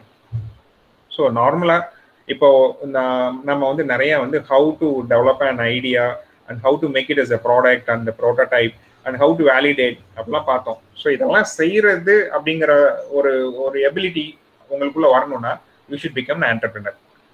So what is an entrepreneur அப்படின்னு கேட்டிங்கன்னா it is a French word. So என்டர்பிரினரை பற்றி ஒரு டெஃபினேஷன் கொடுக்குறாங்க. It is a French word derived from its meaning to undertake அப்படிங்கிறாங்க. According to Peter F trucker, one who consider the changes that takes place in a market as an opportunity to do a business is an entrepreneur. So innovationங்கிறது அவரோட tool. இப்போ ஒரு மார்க்கெட்ல ஒரு change நடக்குது. இப்போ நம்மளை சுற்றி பேண்டமிக் பீரியட்ல நிறைய சேஞ்சஸ், ரெகுலர் பிஸ்னஸ்ல நிறைய செட்பேக்ஸ், பட் வேற ஒரு நியூ டெவலப்மெண்ட் இதில் நடக்குது. நீங்க சைலண்டா அப்சர்வ் பண்ணிட்டே இருக்கீங்களா என்னன்னு எனக்கு தெரியல. ஒரு நியூ வெஞ்சர் நடக்குது. People are so now so into the online platform. இந்த பேண்டமிக் வந்து ஆன்லைன் பிளாட்ஃபார்ம்குள்ள எல்லாரையும் உள்ள கொண்டு போயிட்டே இருக்கு. இப்போ லேர்னிங் கூட become online for the past 1.5 years. இப்போ நாம எல்லாம் வந்து ஒரு 1.5 வருஷத்துக்கு முன்னால இப்போ இதே மாதிரி ஒரு செஷன் நீங்க நடத்துனீங்கன்னா நீங்க என்ன பண்ணிருப்பீங்க? என்ன மாதிரி ஒரு கெஸ்ட்டை இன்வைட் பண்ணுவீங்க. நான் என்ன பண்ணியிருப்போம்? ஸோ நான் மதுரையில் இருக்கேன். ஸோ நான் மதுரையிலேருந்து நைட்டு ஒரு ட்ரெயினையோ இல்லை ரொம்ப எனக்கு ஒர்க் இருந்தால் காலையில் ஒரு ஃப்ளைட்டையோ பிடிச்சி சென்னை வந்து அதுக்கப்புறம் அங்கே நான் ஸ்டே பண்ணி மதியானம் ஒரு 2:30 to 4 o'clock உங்களுக்கு ஒரு செஷன் எடுக்க போகிறேன், ஒரு 1.5 மணி நேரம். ஸோ அங்கே வந்து ஸ்டே பண்ணி ரெஃப்ரெஷ் பண்ணிட்டு அப்புறம் அங்கேருந்து ஹோட்டல்லேருந்து கிளம்பி 1 மணிக்கெலாம் கிளம்பி உங்கள் கேம்பஸ்க்கு வந்து 2:30 மணிக்கு உங்களுடைய ஆடிட்டோரியமில் வந்து உங்களெல்லாம் மீட் பண்ணி 4 மணி வரைக்கும் உங்களோட டிஸ்கஸ் பண்ணிட்டு அகைன் கிளம்பி திருப்பி நான் மதுரைக்கு வந்து அடுத்த நாள் வந்து ஒரு 1.5 hours ப்ரோக்ராமுக்கு என்னோட என்டையர் 1 day வந்து போயிடும். அதுதானே ஸ்ட்ரக்சர் ஆஃப் மாடலாக இருந்தது. இதுக்கு முன்னால் நீங்கள் வந்து ஒரு கெஸ்ட் லெக்சர்ஸ் அப்படி தானே பண்ணீங்க. இன்னைக்கு எல்லாம் எப்படி பண்ணிட்டு இருக்கோம்? இன்னைக்கு just like that we are connecting everywhere. இப்போ நீங்கள் வந்து இதே செஷனை இன்னைக்கு ஆன்லைனில் கனெக்ட் பண்ணுறீங்க. நான் இன்னைக்கு மார்னிங் என்னோட ஆஃபீஸில் ஒர்க்லாம் முடிச்சுட்டு வேகமாக வந்து லஞ்செலாம் சாப்பிட்டுட்டு உங்களோட இந்த 2:30 கனெக்ட் ஆகிட்டு இப்போ 4:30க்கு இன்னொரு அப்பாயின்மெண்ட் கிளைண்ட்டுக்கு கொடுத்துருக்கேன், நான் வந்துடுறேன் அப்படின்னு சொல்லியிருக்கேன். இது எப்படி பாசிபிள் ஆச்சு? இன்னைக்கு ஒரு சேஞ்ச் நடந்ததை நம்ம எல்லாரும் அப்சர்வ் பண்ணிட்டோம். இப்போ இந்த ஜூம் இல்லைன்னா இந்த கூகுள் மீட் அப்படிங்கிறது இந்த 1.5 வருஷத்துக்கு முன்னுக்குள்ள வந்த டெக்னாலஜியா? அப்படிலாம் கிடையாது. இது வந்து பல வருஷம் ஆச்சு. கூகுள் மீட்லாம் வந்து 10 வருஷம் மேலே இருக்கு. ஜூம்லாம் வந்து கிட்டத்தட்ட 15 வருஷமா இருக்கு. நாம இவ்வளவு நாளா அதை வந்து நம்ம அதை அப்சர்வ் பண்ணல, அதை கவனிக்கல. பட் இன்னைக்கு ஒரு மாற்றம் நடந்த போது அந்த மாற்றத்தினால இதெல்லாம் நம்மளுக்கு இப்போ யூசேஜில் வந்துருச்சு. இப்போ இதை கவனிக்கிறாங்க. இது யார் கவனிக்கிறா? இப்போ இருக்கிற ஒரு நியூ ஸ்டார்ட் அப்ஸ்லாம் கவனிக்கிறாங்க. ஸோ இதில் என்னெல்லாம் பிஸ்னஸ் பண்ணலாம்னு நினைக்கிறாங்க. ரீசெண்டாக ஒரு ஆப் பயங்கரமாக வந்துட்டு இருக்கு, எல்லாரும் கேள்விப்பட்டிருப்பீங்கன்னு நினைக்கிறேன். கிளப் ஹவுஸ் அப்படின்னு சொல்லி ஒரு ஆப் இருக்கு. அந்த ஆப் பார்த்தீங்கன்னா இன்னைக்கு எல்லாம் ஆன்லைன்ல நிறைய கனெக்ட் ஆகும்போது அதுல ஒரு வாய்ஸ் பேஸ்டா ஒரு ஒரு அப்ளிகேஷனை டெவலப் பண்றாங்க. இது ஒரு 6 months தான் ஆகுது. ஆக்சுவலா இது வந்து கிளப் ஹவுஸ் வந்து ஒரு 6 மாசம் தான் ஆகுது லான்ச் பண்ணி ஒரு கமர்ஷியலுக்கு. இன்னைக்கு அதோட கரண்ட் ரெவன்யூ கேட்டீங்கன்னா நீங்க ஆச்சரியப்படுவீங்க. இன்னைக்கு வந்து அது 5 billion company. 5 billion-ங்கிறது 35,000 crore Indian Ruby, 35,000 கோடி இந்தியன் ரூபிக்கு வந்து அதோடைய இன்னைக்கு வேல்யூ வந்து அந்த கம்பெனி ரீச் பண்ணியிருக்கு 6 months-ல. அப்போ எங்க இருந்து வந்தது இங்க இது அப்படின்னு கேட்டீங்கன்னா, இந்த கிளப் ஹவுஸை 2 ஆண்டர்பிரினர் சேர்ந்து ஆரம்பிக்கிறாங்க. அவங்க they consider the change that takes place in the market. மார்க்கெட்ல நடக்கிற சேஞ்சை பாக்குறாங்க. அண்ட் அந்த சேஞ்சை, அந்த மாற்றமை தங்களுக்கான ஆப்பர்ச்சுனிட்டியா எடுத்துக்கிறாங்க. அதுதான் கிளப் ஹவுஸ். ஸோ இது மாதிரி தான் நிறைய பிசினஸ் வந்து இப்போ வந்து நம்ம வந்து ரெகுலரா திங்க் பண்ணிட்டே இருக்கிறது மட்டும் இல்லை, அங்க சடனா ஏற்படுற சில மாற்றங்கள்ல நம்மளுக்கு சில விஷயங்கள் கிடைக்கும். ஸோ இந்த ஆண்டர்பிரினர்ஷிப் அப்படிங்கிற விஷயம் நம்ம கேரியரா ஏன் நம்ம எடுத்துக்க கூடாது அப்படிங்கிறதுக்கு இதுதான் எங்க answer. It is a dream of many people but reality of you. Why? Your career is not to carry the dreams of others, it is to carry the dreams of you. The economies, the wealth creation, the employment market, and the future of the nation reside in the development of entrepreneurship. So நார்மலாக பார்த்தீங்கன்னா இந்தியாவில் நம்மளுடைய strength என்னன்னு கேட்டிங்கன்னா நம்மளுக்கு வந்து human resource தான். So மிகப்பெரிய அளவில் இந்தியாவுக்கு இருக்கிற அசெட் வந்து human resource, particularly the young generation. இப்போ நீங்கள் வேர்ல்டுலேயே எடுத்துட்டீங்கன்னா இன்னைக்கு வந்து 35 years ஏஜ் பாப்புலேஷன் 1 years. அந்த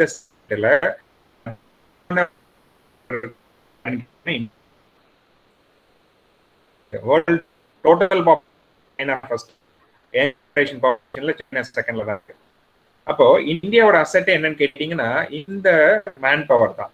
இந்த மேன் பவர் இந்தியால ஒரு 25 yearsக்கு தங்களை டெவலப் பண்ணி போறாங்க அப்படிங்கிறது தான் இந்தியா ஃபியூச்சர். நம்ம எப்படி என்ன பண்ண போறோம், நம்ம படிப்பு என்ன, வேலை தேட யார் கொடுக்க போறாங்க? நீங்க எல்லாருமே வேலை யார் வேலை கொடுக்க? அப்போ உங்களுக்கு வேலை கொடுக்கறதுக்கு அமெரிக்கால யூரோப்ல இருந்தும் ஜப்பான்ல இருந்தும் கம்பெனியா இந்தியால வந்து வேலை கொடுத்து அவன் நாட்டுக்கு கொடுக்கறதுக்கு யாரோ ஒருத்தன் அமெரிக்கால இருந்து ஜெர்மன்ல இருந்து வரணும் எதிர்பார்த்துட்டு இருக்கிறது, அதை தான் நம்ம செய்யற முட்டாளம். இப்ப நான் வந்து professional peoples, because we are engineering graduates. I think final year final year நினைக்கிறேன். Very also going engineering graduates. You or professional. Why you are called as a professional? என்ன அப்படின்னா, நீங்க செல்ஃப் டிபெண்டா உங்களை நீங்க அடுத்து நீங்க உருவாக்கலாம். That is why you are all professional. But நாம அது ப்ரொஃபஷனல்ங்கிறத நம்ம கரெக்டான சென்ஸ்ல நம்ம ஃபீல் பண்றோமா? இன்னைக்கு பாத்தீங்கன்னா எனக்கு தெரிஞ்சு லாஸ்ட் 20 இயர்ஸ்ல தமிழ்நாட்டில் இருக்கிற இன்ஜினியரிங் காலேஜஸ்ல நம்ம அதிகமா ஃபோக்கஸ் பண்ணது எதுனா பிளேஸ்மெண்ட்ஸ் எல்லாம் தான். ஒவ்வொரு இன்ஜினியரிங் காலேஜிலும் அதிகமாக ஒர்க் பண்ணிட்டு இருக்கிறது வந்து பிளேஸ்மெண்ட்ஸ். எந்த காலேஜில் பிளேஸ்மெண்ட்ஸில் ரொம்ப ஆக்டிவா நிறைய பேருக்கு வேலை வாங்கி கொடுத்தா அதுதான் பெஸ்ட் காலேஜ் அப்படிங்கிற மாதிரி இப்போ நம்ம ஒரு ப்ரொஜெக்ஷன் கொண்டு போய் நிப்பாட்டிட்டோம். ஸோ இங்க என்ன நடக்குது? எந்த காலேஜில் இன்னைக்கு சிவில் இன்ஜினியரிங்கை வந்து ரிசர்ச் பண்ணி அவ்வளோ நல்ல ஒரு நாலேஜோட சொல்லி ஸ்டூடெண்ட்ஸை டெவலப் பண்றாங்க? எந்த காலேஜில் மெக்கானிக்கல் இன்ஜினியர்ஸ் வந்து ஒரு இன்னோவேஷன் அந்த கிரியேஷனுக்கு அவங்கள வந்து மோட்டிவேட் பண்றாங்க? அதெல்லாம் இங்கே செகண்டரி. எந்த காலேஜ் இப்போ அவன் சிவில் படிச்சாலும் அவனுக்கு இன்ஃபோசிஸ்ல வேலை வாங்கி கொடுக்குது, அது பெஸ்ட் காலேஜ். அப்படிதான் இன்னைக்கு நம்ம போயிட்டு இருக்கோம் இன்ஜினியரிங் எஜுகேஷன்ல. அப்ப எங்கேயோ ஒரு இடத்துல நம்ம ஸ்லிப் ஆயிட்டு இருக்கிறதுக்கு ரீசன் என்னன்னா, நம்மளுடைய wrong perception of building a carrier தான். ஸோ நம்ம கேரியருங்கிறது, ஐ எம் நாட் கிரிட்டிசைசிங் நீங்க வந்து வேலைக்கு போறத இல்ல அதாவது கண்டிப்பா எல்லாரும் உடனே படிச்சு முடிச்சுட்டு அடுத்த நாள் வந்து நம்ம வந்து ஒரு பெரிய ஒரு என்டர்பிரனர் ஆக முடியாது. டெஃபினட்டா நம்ம வந்து ஒரு சர்டன் பீரியட், ஒரு maybe 5 years or 10 years, we have to go and work somewhere and gain more experience through that is the practical. அந்த ஸ்டேஜ் கடந்து வந்த பின்னாலையும் நீங்க உங்களை செல்ஃப் டிபெண்டா ஒரு என்டர்பிரனரா மாத்துறதுக்கு நீங்க யோசிக்கலைன்னா டெஃபினட்டா ஏதோ ஒரு இடத்துல நம்ம லூஸ் ஆகும். ஸோ இதுதான் இந்தியாவில் நடக்குது. இந்தியாவில் ஹியூஜ் மேன் பவர் இன்னைக்கு என்ன பண்ணிட்டு இருக்கு, நிறைய ரிசோர்ஸ். இன்னைக்கு இந்தியாவில் இருக்கிறவங்க எல்லாம் வந்து இங்க வந்து எதுவுமே இல்லை இந்த நாட்டில் அப்படின்னு சொல்லிட்டு அமெரிக்காவில் போய் வேலை தேடுறது, இல்லைன்னா யூரோப்ல. நான் சொல்றது வந்து நல்ல எஜுகேட்டட் யங் யூத் மைண்ட்ஸ், இவங்கெல்லாம் அங்கே போறாங்க. அங்கே இருக்கவங்க என்ன பண்றாங்க, அங்க அவங்க இவங்களுக்கான ஒரு நல்ல பிஸ்னஸ் மாடலை, இன்னைக்கு ஐடி இண்டஸ்ட்ரி எடுத்துட்டீங்கன்னா இந்தியா தான் ID இண்டஸ்ட்ரியோடைய pioneer, that is in developing the structures. But நீங்க ஐடி கம்பெனிஸ்ல எடுத்துட்டீங்கன்னா யார் இருக்கா? almost most of the IT companies are foreign companies, not Indian companies. நீங்க கூகுள் எடுத்துக்கலாம், இல்ல நிறைய இப்ப மைக்ரோசாஃப்ட் எடுத்துக்கலாம். ஏன் ஈவன் நீங்க இப்ப B2B போர்ட்டல்ல அலிபாபான்னு ஒரு போர்ட்டல் இருக்கு, அதை வந்து ஒரு சைனீஸ் கம்பெனி வந்து டெவலப் பண்ணியிருக்காங்க. ஜாக்மா அப்படின்னு ஒருத்தர் இருக்கார் சைனால தட் இஸ் சாஃப்ட்வேர் டெவலப்பிங்கோ இல்லை லாங்குவேஜ் ஆஃப் இங்கிலீஷோ ரொம்ப புவர். பட் அப்படிப்பட்ட பேக்ரவுண்ட் ஜாக்மான்னு அலிபாபான்னு ஒரு கம்பெனியை பிசினஸ் டு பிசினஸ் போர்ட்டல்ல B2B 2004 உருவாக்கி இன்னைக்கு வேர்ல்டுல ஹோப்ஸ் டாப் லிஸ்ட் கம்பெனியில் இருக்கிறார். அவருக்கு அந்த தாட் தான் வந்து அவரோட ஓன் கூட சொல்ல முடியாது, அது வந்து ஒரு ரீமிக்ஸ் தான். பெரும்பாலும் சைனீஸ் ப்ராடக்ட் எல்லாமே ரீமிக்ஸ் தான். அவங்க பெரிய இன்னோவேஷன்லாம் பண்ணவே மாட்டாங்க. அவங்க மார்க்கெட்ல இருக்கிறத அப்படியே உல்டா பண்ணி அப்படியே அவங்க வந்து very skilled in manufacturing at cheapest version and they will capture the market. அதே மாதிரி வந்து B2B போர்ட்டல்ல நிறைய பேர் வேற மாதிரி செஞ்சிருந்ததை ஜாக்மா வந்து ஒரு ரீமிக்ஸ் பண்ணி அதுக்கான டெக்னிக்கல் சோர்சஸ் எல்லாம் இந்தியாவில இருந்து தான் எடுத்து கொண்டு போய் அதை டெவலப் பண்ணி அவர் வந்து கம்பெனியோட ஃபவுண்டர் அண்ட் கம்பெனியோடைய அவர் என்டர்பிரினராக இருக்கார். ஸோ இன்னைக்கு வந்து 2021 இப்போ நீங்க வந்து அலிபாபா பார்த்தீங்கன்னா வேர்ல்டுல one of the top most company, கிட்டத்தட்ட அதுவும் 100 பில்லியன் ரெவன்யூ ஏர்ன் பண்ற அந்த ஃபேஸ்புக்கு அடுத்து வந்துட்டு இருக்கு நெக்ஸ்ட் ஸ்டேஜில். அப்போ இதுதான் வந்து என்டர்பிரினர்ஷிப் அப்படிங்கிறதுல இருக்கிற அந்த விஷயம். அதாவது நிறைய பேர் அதை நம்ம ட்ரீம் பண்றோம், லைக் பண்றோம், பட் அதுக்கு நம்ம முயற்சி பண்றதே இல்லை. ஸோ ஒரு சக்சஸ்ஃபுல் ஆண்டர்பிரினரா நீங்க வரணும் அப்படின்னு சொன்னா உங்களுக்கு வந்து நிறைய மென்டல் எபிலிட்டி இருக்கணும், ஆர்கனைசிங் எபிலிட்டி இருக்கணும், ஸ்மார்ட் ஒர்க் இருக்கணும், டிசிப்ளின் இருக்கணும், கிளியர் அப்ஜெக்டிவா நீங்க எல்லாத்தையுமே நீங்க ஃபோக்கஸ் பண்ணணும், ஆப்டிமிஸ்டிக்கா இருங்க, கம்யூனிகேஷனை வந்து நல்ல ஸ்ட்ரெங்தன் பண்ணுங்க. கம்யூனிகேஷன் நான் சொல்றது வந்து நல்ல ஸ்போக்கன்ல மட்டும் நான் சொல்லலை, ஸ்போக்கன்ங்கிறது செகண்டரி தான். என்னை பொறுத்த வரைக்கும் கம்யூனிகேஷன்ங்கிறது ஃபர்ஸ்ட் வந்து லிசனிங் தான். ஸோ நல்ல லிசனரா இருங்க, உங்களை சுத்தி நடக்கிற எல்லாத்தையும் நல்லா அப்சர்வ் பண்ணுங்க. இப்போ இந்த செஷன் வந்து நான் பேசிட்டு இருக்கேன், நீங்க நிறைய பேர் கேட்டுட்டு இருக்கீங்க, I am communicating very good அப்படிங்கிற மாதிரி யாராவது சொன்னா அது ரொம்ப தப்பு. நான் பேசுறது அப்படிங்கிறது ஓகே, ஏதோ எனக்கு தெரிஞ்ச நான் பேசுறது ஏதோ எனக்கு தெரிஞ்ச ஃப்ளோல நான் பேசுறேன், எனக்கு தெரிஞ்ச விஷயத்த நான் பேசுறேன். So I can able to do that. That is not a big task. அது யார் வேணா பண்ணலாம். உங்களுக்கு பிடிச்ச ஒரு விஷயத்த இதே மாதிரி நீங்களும் பேசுவேன்னா எல்லாரும் பேசுவீங்க, அதில் ஒன்றும் பெரிய விஷயமே கிடையாது. ஆனா நான் சொல்ற இந்த விஷயத்த யாரெல்லாம் வந்து ஒரு 75 மினிட்ஸ் நான் உங்களுக்கு கிட்ட உங்க டைம் கேட்டேன், நான் உங்க டயத்தை இன்னைக்கு எடுத்துக்கிறேன், 75 மினிட்ஸ் நான் பேசி முடிக்கிறேன் அப்படின்னு சொன்னேன். அந்த 75 மினிட்ஸ் என்னோட யார் வந்து மேக்சிமம் நீங்க டிராவல் பண்ணீங்க அப்படிங்கிறது எனக்கு தெரியாது, அது உங்களுக்கு தான் தெரியும். யார் டிராவல் பண்ணீங்களோ நீங்க தான் குட் கம்யூனிகேட்டர். இந்த எபிலிட்டி ஆஃப் லிசனிங் உங்களுக்கு என்னைக்கு வருதோ அப்போ நீங்க எல்லாத்தையுமே நீங்க, ஏன்னா இந்த அப்சர்வேஷன் பவர் தான் ஒரு சக்சஸ்ஃபுல்லான ஒரு பர்சனாலிட்டியை டெவலப் பண்ணும். இதுதான் வந்து என்டர்பிரினர்ஷிப்லயும் ரொம்ப important. Self confidence, adaptability, positive attitude, risk taking ability and the very most important emotional stability. என்டர்பிரினர்ஷிப்ல ரொம்ப முக்கியமான ஒரு பேராமீட்டர் வந்து இந்த எமோஷனல் ஸ்டெபிலிட்டி. ஏன்னா எமோஷனல் ஸ்டெபிலிட்டிங்கிறது அது பர்சனலுக்கும் சரி ப்ரொஃபஷனலுக்கும் சரி கேரியர்ல ரொம்ப முக்கியம். இப்போ பர்சனல் லைஃப்லயும் ஒன்றும் வீட்டில் போவோம், அதாவது சிப்ளிங்ஸ்லயோ இப்போ இல்லை பேரண்ட்ஸ் கிட்டயோ ஏதாவது சின்ன ஏதாவது இருக்கும், உடனே பஸ்ட் அவுட் ஆயிடுவோம். அது பார்த்தீங்கன்னா ஒன்றுமே இருக்காது, வெரி சில்லி திங்காக இருக்கும். பட் அதனால என்ன ஆகும், அந்த டேயே ஸ்பாயில் ஆயிரும். சில பேருக்கு அந்த வீக்கே ஸ்பாயில் ஆயிரும். சில பேர் இன்னும் அந்த ஈகோயிஸ்டிக்காக அதை ப்ரொலாங் பண்ணாங்கன்னா அது மந்த்து இயர் வரைக்கும் போயிட்டு இருக்கும். But cos of that out break பார்த்தீங்கன்னா வெரி சில்லியாக இருக்கும். ஸோ எப்பவும் நம்மளை சுற்றி நிறைய மல்டிபிள் எமோஷன்ஸ் இருக்கும், வந்துட்டு தான் இருக்கும். பாசிட்டிவ் நெகட்டிவ் எல்லாமே இருக்கும். அதை பேலன்ஸ்டாக எடுத்துக்கிற நேச்சர் வந்து வருது அப்படின்னா அது ரொம்ப ரேர் எபிலிட்டி தான். பட் அதை நம்ம டெவலப் பண்ணிக்கணும். ஸோ அதை நம்ம எவ்வளோ டெவலப் பண்ணுறோமோ அந்த அளவுக்கு நம்ம வந்து ஸ்டேபிளாக நம்ம லைஃப்பை வந்து லீட் பண்ணலாம். அதே தான் பிஸ்னஸ்க்கும் அப்ளிகபிள் ஆகும். பிஸ்னஸில் அப்ஸ் அண்ட் டவுன்ஸ் இருந்துகிட்டே தான் இருக்கும். எப்போவுமே நம்ம எடுக்கிற எல்லா முயற்சியும் ஜெயிக்காது, எப்போவுமே நம்ம பண்ணுற எல்லாமே ப்ராஃபிட்டாக இருக்காது. நிறைய நேரம் வந்து எக்கனாமிக்காக நம்ம கால்குலேட் பண்ணாலும் லாஸாக இருக்கும். உடனே நம்ம வந்து ஐயோ நம்ம இப்போ பிஸ்னஸில் லாஸ் ஆகிட்டுமே நினைக்கக்கூடாது. அது வந்து ஓகே, அது என்ன காரணத்தினால லாஸ் ஆகணுங்கிறத ஸ்டடி பண்ணிவிட்டு அதுலேருந்து மீண்டும் நம்ம வரணும். அப்படி வர்றதுக்கு நம்ம எமோஷ்னலாக ஸ்டேபிளாக இருக்கணும். ஏன்னா சில பேர்லாம் பார்த்தீங்கன்னா இந்த ஃபெயில்யூர் மேனேஜ்மெண்ட்டே இருக்காது. அவங்க ஒரு ஃபெயில்யூரை பார்த்தாலே அவங்க அதில் வந்து டிப்ரெஸ் ஆயிடுவாங்க. அது மாதிரி சில பேருக்கு சக்ஸஸ் மேனேஜ் பண்ணவும் தெரியாது. ஒரு சக்ஸஸை பார்த்தாலே தலைக்கு மேலே எல்லாம் நாம தான் உலகத்திலே பெரிய ஆளு, நம்மளுக்கு தெரியாத விஷயமே இல்லை அப்படிங்கிற மாதிரி திங்க் பண்ண ஆரம்பிச்சிருவாங்க. ரெண்டுமே தப்பு. ஸோ இது எல்லாத்தையுமே யார் பேலன்ஸ்டாக எடுத்து அவங்க வந்து அதுக்கு அடுத்த ஸ்டெப்புக்கு அதை யூஸ் பண்ணுறாங்களோ தேர் all called as emotional stable peoples. அது வந்து பிஸ்னஸ் பண்ணுறவங்களுக்கு என்டர்பிரினருக்கு ரொம்ப இம்பார்ட்டன்ட் பேராமீட்டர். அது மாதிரி வந்து ஒரு ஃபங்க்ஷன் ஆஃப் என்டர்பிரினரை நீங்கள் ரெண்டாக பிரிக்கலாம், pre operative and post operative பிரிக்கலாம். ப்ரீ ஆப்ரேட்டிவ்ல நிறைய நீங்கள் உங்களுடைய ப்ராடக்ட்டை டெவலப் பண்ணுறீங்கன்னா அதை மார்க்கெட் ரிசர்ச் பண்ணணும், அந்த ஐடியா ஜென்ரேஷன், அந்த identification of opportunities, business plan preparation, இதெல்லாம் நம்ம பார்த்தது தான் எல்லாமே. ஃபார்ம்ஸ் ஆஃப் பிஸ்னஸ், அது வந்து நீங்கள் சிங்கிளாக பண்ண போறீங்களா, பார்ட்னர்ஷிப்லையா, அண்ட் உங்களோட அப்ஜெக்டிவ் என்ன, ரைசிங் கேபிட்டல் எப்படி பண்ண போறீங்க, இன்ஃப்ராஸ்ட்ரக்சர் டெவலப்மெண்ட் எப்படி பண்ண போறீங்க, ஹெச்ஆர் எப்படி பிளான் பண்ண போறீங்க. அது மாதிரி டூரிங் ஆப்ரேட்டிங் டைம்ல உங்களோட ஃபங்க்ஷன்ஸ் பார்த்தீங்கன்னா organising your resources, pricing, production, promotional strategies, innovation, risk bearing, exploration of new opportunity, leadership and motivation, இது எல்லாமே ரொம்ப ரொம்ப ரொம்ப முக்கியம். நீங்க பாத்தீங்க அப்படின்னா நிறைய சக்சஸ்ஃபுல்லான பிராண்ட்ஸ்ல வந்து பாத்தீங்கன்னா அது அவங்க சக்சஸ் ஆனதுக்கு ஒரு பிஹைண்ட் தட் ஒரு லீடர் இருப்பாங்க. அந்த லீடர் எப்படின்னா ஒரு மோட்டிவேஷனல் லீடரா இருப்பாங்க. நீங்க இன்னைக்கு வந்து இந்தியாவில் டாப் பிராண்ட்ஸ் இப்போ டாட்டாவா இருக்கலாம், இல்லை பெரிய பெரிய பிராண்டா இருக்கலாம், அவங்களாம் பாத்தீங்கன்னா அவங்க வந்து ஒரு குட் லீடர்ஷிப் எபிலிட்டியை டெவலப் பண்ணிருக்காங்க. குட் லீடர்ஷிப் எபிலிட்டி யாருன்னு கேட்டிங்கன்னா இப்போ இந்த ஃபுட்பாலில் பார்த்தீங்கன்னா இந்த ஃப்ரண்ட் பிளேயர் இருப்பாங்க. அதாவது அவங்கள வந்து அந்த கோல் அடிக்கிறதுக்கான அந்த ஃப்ரண்ட் பிளேயர் இருப்பாங்க. நம்ம வந்து நிறைய நேரம் அவங்க தான் கோல் அடிப்பாங்க. ஆனால் உண்மை என்னன்னா அவங்க வந்து லீடர்னு சொல்ல முடியாது.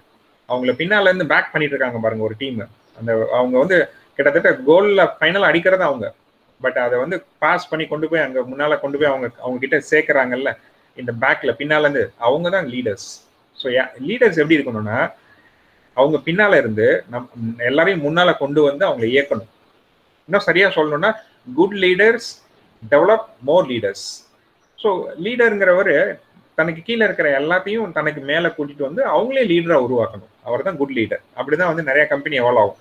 ஆனா நிறைய கம்பெனில சில பேர் என்ன நினைப்பாங்க, நம்ம வந்து கீழே அவங்களுக்கு சொல்லி கொடுத்தா அவங்க வந்து நம்மளுக்கு மேல வந்துருவாங்க, நம்ம ஐடியா வந்து ஒரு திருடிடுவாரு. சில பேர்லாம் பாத்தீங்கன்னா அவங்க சில ஐடியாஸ்லாம் வந்துருக்கு யார்ட்டையும் சொல்ல மாட்டாங்க, ஏன்னா அது சொன்ன சீக்ரெட் போயிடும் அப்படின்னு நினைப்பாங்க.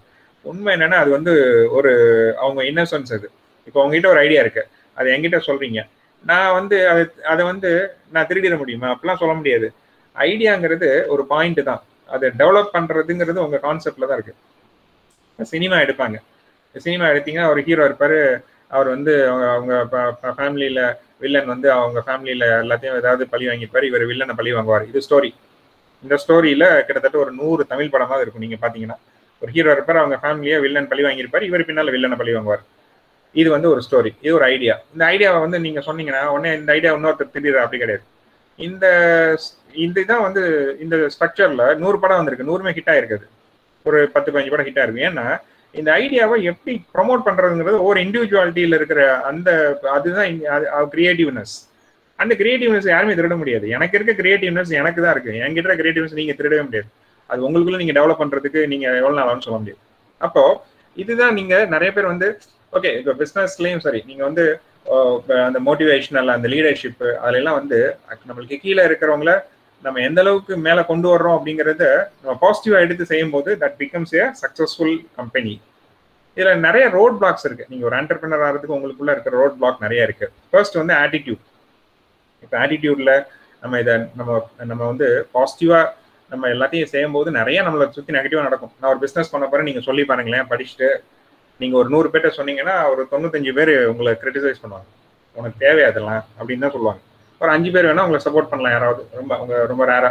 அப்போ உங்களோட ஆட்டிடியூட் வந்து நீங்க அவங்க அந்த 95 பேர் சொல்றத பார்த்து நீங்க மாறிட்டீங்கன்னு வைங்க, தென் that is not a point of success. அது மாதிரி வந்து உங்களுக்கான ஐடியாஸ், அது ப்ரொசீஜர்ஸ் பண்ற, அது எக்ஸிக்யூட் பண்ற விஷயம், இனிஷியேட்டிவ்னஸ், ரிஸ்க் எடுக்கிறதுல நம்மளுக்கு இருக்கிற தயக்கம், ஃபினான்ஸ்ல இருக்கிற நம்மளுக்கு இருக்கிற மேனேஜ்மெண்ட் இன்னபிலிட்டி, டெவலப்மெண்ட்ல இருக்கிற அந்த விஷயங்கள், இதெல்லாம் ரோட் பிளாக்ஸ். ஸோ இந்த ரோட் பிளாக்ஸ் எல்லாம் நீங்க சக்சஸ்ஃபுல்லா கடந்தீங்கன்னா தான் you can become an entrepreneur. So I think I am just coming to the last part. So நான் சொன்ன 75 மினிட்ஸ் ஆயிடுச்சுன்னு நினைக்கிறேன், அதை கன்க்ளூட் பண்ணலாம். ஸோ கன்க்ளூஷனா நான் என்ன சொல்ல விரும்புறேன் அப்படின்னா, உங்ககிட்ட இந்த நாடு இந்தியாங்கிறது ஒரு பெரிய resourceful country, lot of opportunities இருக்கு, பிளென்டி ஆஃப் ஆப்பர்ச்சுனிட்டிஸ். நீங்க இங்க ஒரு ஸ்டார்ட் அப் ஆரம்பிக்கிறதுக்கு உலகத்துல இதோட ஒரு பெஸ்ட் லொகேஷன் வேர்ல்டுலே கிடையாதுங்க. நாங்கெல்லாம் வந்து இந்த ஃபாரின் ட்ரேடு செக்மெண்ட்ல இருக்கிறதுனால உலகத்துல இருக்கிற பல நாடுகளை அனலைஸ் பண்ணியிருக்கோம், நிறைய நாட்டுக்கு போயிருக்கோம், நிறைய நாட்டில் நடக்கிற எக்ஸிபிஷன்ஸ்ல பார்ட்டிசிபேட் பண்றோம், அங்க இருக்கிற பிசினஸ் கல்ச்சரை பார்க்குறோம், அங்க இருக்கிற ஆப்பர்ச்சுனிட்டிஸை பார்க்குறோம். இதெல்லாம் பார்த்துட்டு திருப்பி இந்தியாவுக்கு வந்தோம்னா பிரமிப்பா இருக்கு. ஏன்னா நாம வந்து அவ்வளோ ஒரு பெரிய ஒரு ரிசோர்ஸ்ஃபுல் கண்ட்ரில இருக்கோம். பட் மோஸ்ட் அன்பார்ச்சுனேட் என்னன்னு கேட்டீங்கன்னா, அந்த ரிசோர்ஸ் எல்லாம் இன்னும் அன்ட்ராப்டாவே இருக்கு. இங்க ஒரு ஸ்பெசிஃபிக்கான சில விஷயங்களை தான் திருப்பி நம்ம பிசினஸ் நினைச்சிட்டே இருக்கோம். அது கிடையாது பிசினஸ், நிறைய இருக்கு. ஒவ்வொரு கிராமப்புற பகுதியிலும் இந்தியாவில் போனீங்கன்னா அங்க வந்து ஒரு 100 ஸ்டார்ட் அப் பண்றதுக்கான ஐடியா வந்து கொட்டி கிடக்கு. லாஸ்ட் வீக் நான் ஒரு ஸ்டார்ட் அப்ல ஒரு கான்ஃபரன்ஸ்ல பேசும்போது என்னோட கோ ஸ்பீக்கர் ஒருத்தர், அவர் வந்து கோயம்புத்தூர்ல ஒரு ஸ்டார்ட் அப் பண்ணிட்டு சக்சஸ்ஃபுல்லா இப்ப போயிட்டு இருக்காரு. அவருடைய கம்பெனி பேர் வந்து கீரைக்கடை. கம்பெனி பேரு கீரைக்கடை. நம்ம கீரைக்கடைன்னு சொல்லிட்டு அவர் ஒரு ஐடி ப்ரொஃபஷனல் டர்ன்ட் என்டர்பிரினர். அவர் வந்து இது பண்ணி ஃபார்ம் ஃப்ரெஷ்ஷா அதை விற்க ஆரம்பிக்கிறார். இது ஸ்டார்ட் அப் ஐடியா. அதில் அவருக்கு நல்ல ஒரு மினிமம் ரெவன்யூ கிடைக்குது. ஒரு வெஞ்சர் ஸ்டார்ட் அப்ல ஒரு வெஞ்சர் கிடைக்குது. ஏன்னா கீரையை வந்து மோஸ்ட் அன்ஆர்கனைஸ்டா எல்லாரும் கீரை யார் விற்பா, கீரைக்காரம்மான்னு சொல்லுவாங்க. தலையில டெய்லி வந்துட்டு நிறைய இடத்துல விற்கும். கடைகள்ல கூட ரொம்ப வெஜிடபிள் ஷாப்ல கீரை இருக்காது. நீங்க பாத்தீங்கன்னா நல்லா நோட்டீஸ் பண்ணி பாருங்க. இது மோஸ்ட் அன்ஆர்கனைஸ்டு ப்ராடக்ட், ஆனா வெரி வெரி ஹெல்த்தி ப்ராடக்ட். அப்ப அவர் வந்து இதை வந்து ஒரு பிசினஸ் மாடலா, ஒரு ஆர்கனைஸ் செக்டரா கீரை கடைன்னு சொல்லி ஒரு பிராண்டை கிரியேட் பண்ணி கோயம்புத்தூர்ல விற்க ஆரம்பிக்கிறார். அப்போ நல்லா அதை நீட்டா வந்து அவரே வந்து சொந்தமா ஃபார்ம், ஆர்கானிக் ஃபார்ம்ஸ் எல்லாம் டெவலப் பண்றாரு, டைப் பண்றாரு. புதுசா வரவங்க எல்லாம் யாரெல்லாம் இன்ட்ரெஸ்ட் இருக்கலாம் டைப் பண்றாரு. அவங்க இவருக்கு டெய்லி சப்ளை பண்றாங்க. Pardon? हिंदी में बोलेंगे sir? No, I'm not getting. Okay, you are not sir, understanding. Please say in English. Okay. So this venture is called Kirakada. Kirakada அப்படிங்கிறது it's a vegetable. It's very popular in South Indian dishes. He started this as a venture. And at one stage, what is this entrepreneur that is the idea is, at one stage he developed a product from this particular segment as a powder. Now actually he is manufacturing some powders out of this particular product called Kirai. It is like a green tea. So now we are so familiar with taking green teas. So green tea is nothing but a powder, fresh tea leaf. So in the same way, he make powder from the kiri plant that leaves, and he is now making some packets and sachets like that, and he is now marketing. And this product is now going to 15 plus countries in the world, and today it is one of the most successful product and one of the most innovative in this market. And where come this idea? It is actually a resource kept most idle for so long years in many areas. So what I want to conclude now is there are plenty of knowledge and plenty of skills and plenty of resources are available in our country, which is most unutilized in most areas. So develop your knowledge and skills and apply it in the right place. And when you apply it in the right place, it helps in the development of the nation, and it make our nation a superpower of the world. So India to be a superpower is a dream of Dr. Abdul Kalam, the man of the millennium. And this dream is possible only by promoting entrepreneurship. And that can be possible only when people like you are thinking about your career to become an entrepreneur, and developing yourselves to become an entrepreneur in the future is definitely a thing that will take India to the superpower of the world. So with these few remarks, I want to conclude my session, and now I just want to open the session to the question and answers. And I thank you, the organizers, for giving me this nice opportunity, and I thank you all participants for your patient listening so far. And now we can go to the question and answer session. Yes, the floor is now open to all the participants. Thank you so much. Thank you so much. Participants, you can ask any queries. You can ask any questions. You can unmute your mic and ask, or you can put it in the chat box.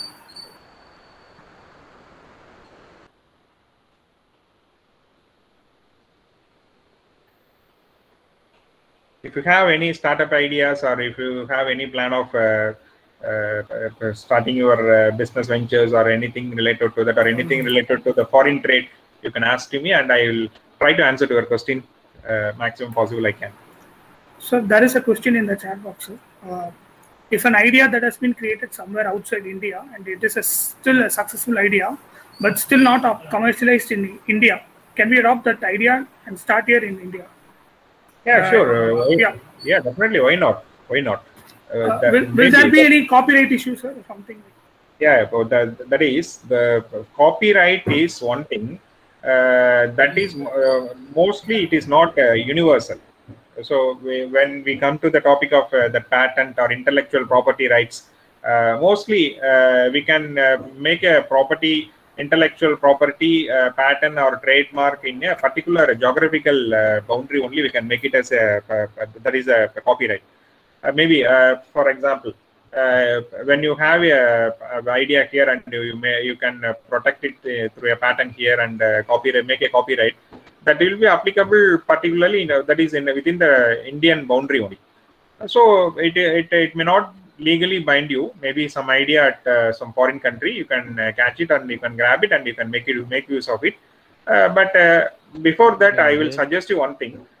You have to analyze how it suits to the Indian market. So that is a very important thing, because every market has its own behavior.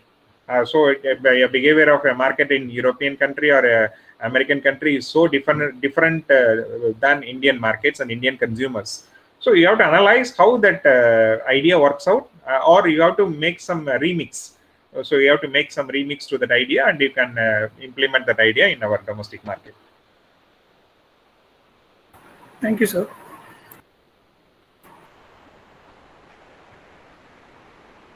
Any other questions?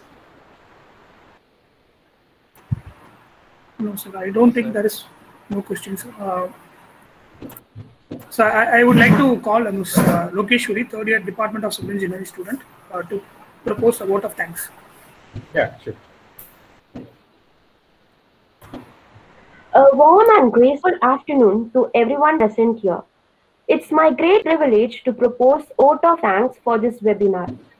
We would like to express our gratitude towards Mr. Vijay Vignesh Sir, IIC Coordinator, for organizing such a wonderful webinar. Also, thanks to our beloved HOD Ma'am, Kumudha Ma'am, and Principal Sir for their continuous support and encouragement. On behalf of our college SVC and our civil department, a big special thanks to our speaker, Mr. G. Rajamurthy Sir, for sharing his valuable knowledge on prototype validation, converting prototype into a startup. Your speech really gave us deep insights into the topic and also revealed some interesting facts about what is prototype validation, how to build a MVP, why startup fails, and it goes on. We also gained in-depth understanding of the topic like how we can convert a prototype into a viable business model, the challenges we have to face, and how to overcome the challenges. I am pretty sure the precious knowledge that Rajamurthy Sir gave us will definitely help us in future to get more number of ideas regarding startups and to become an entrepreneur. Once again, I would like to thank Rajamurthy Sir for taking out time from his busy schedule and enlightening us with their knowledge.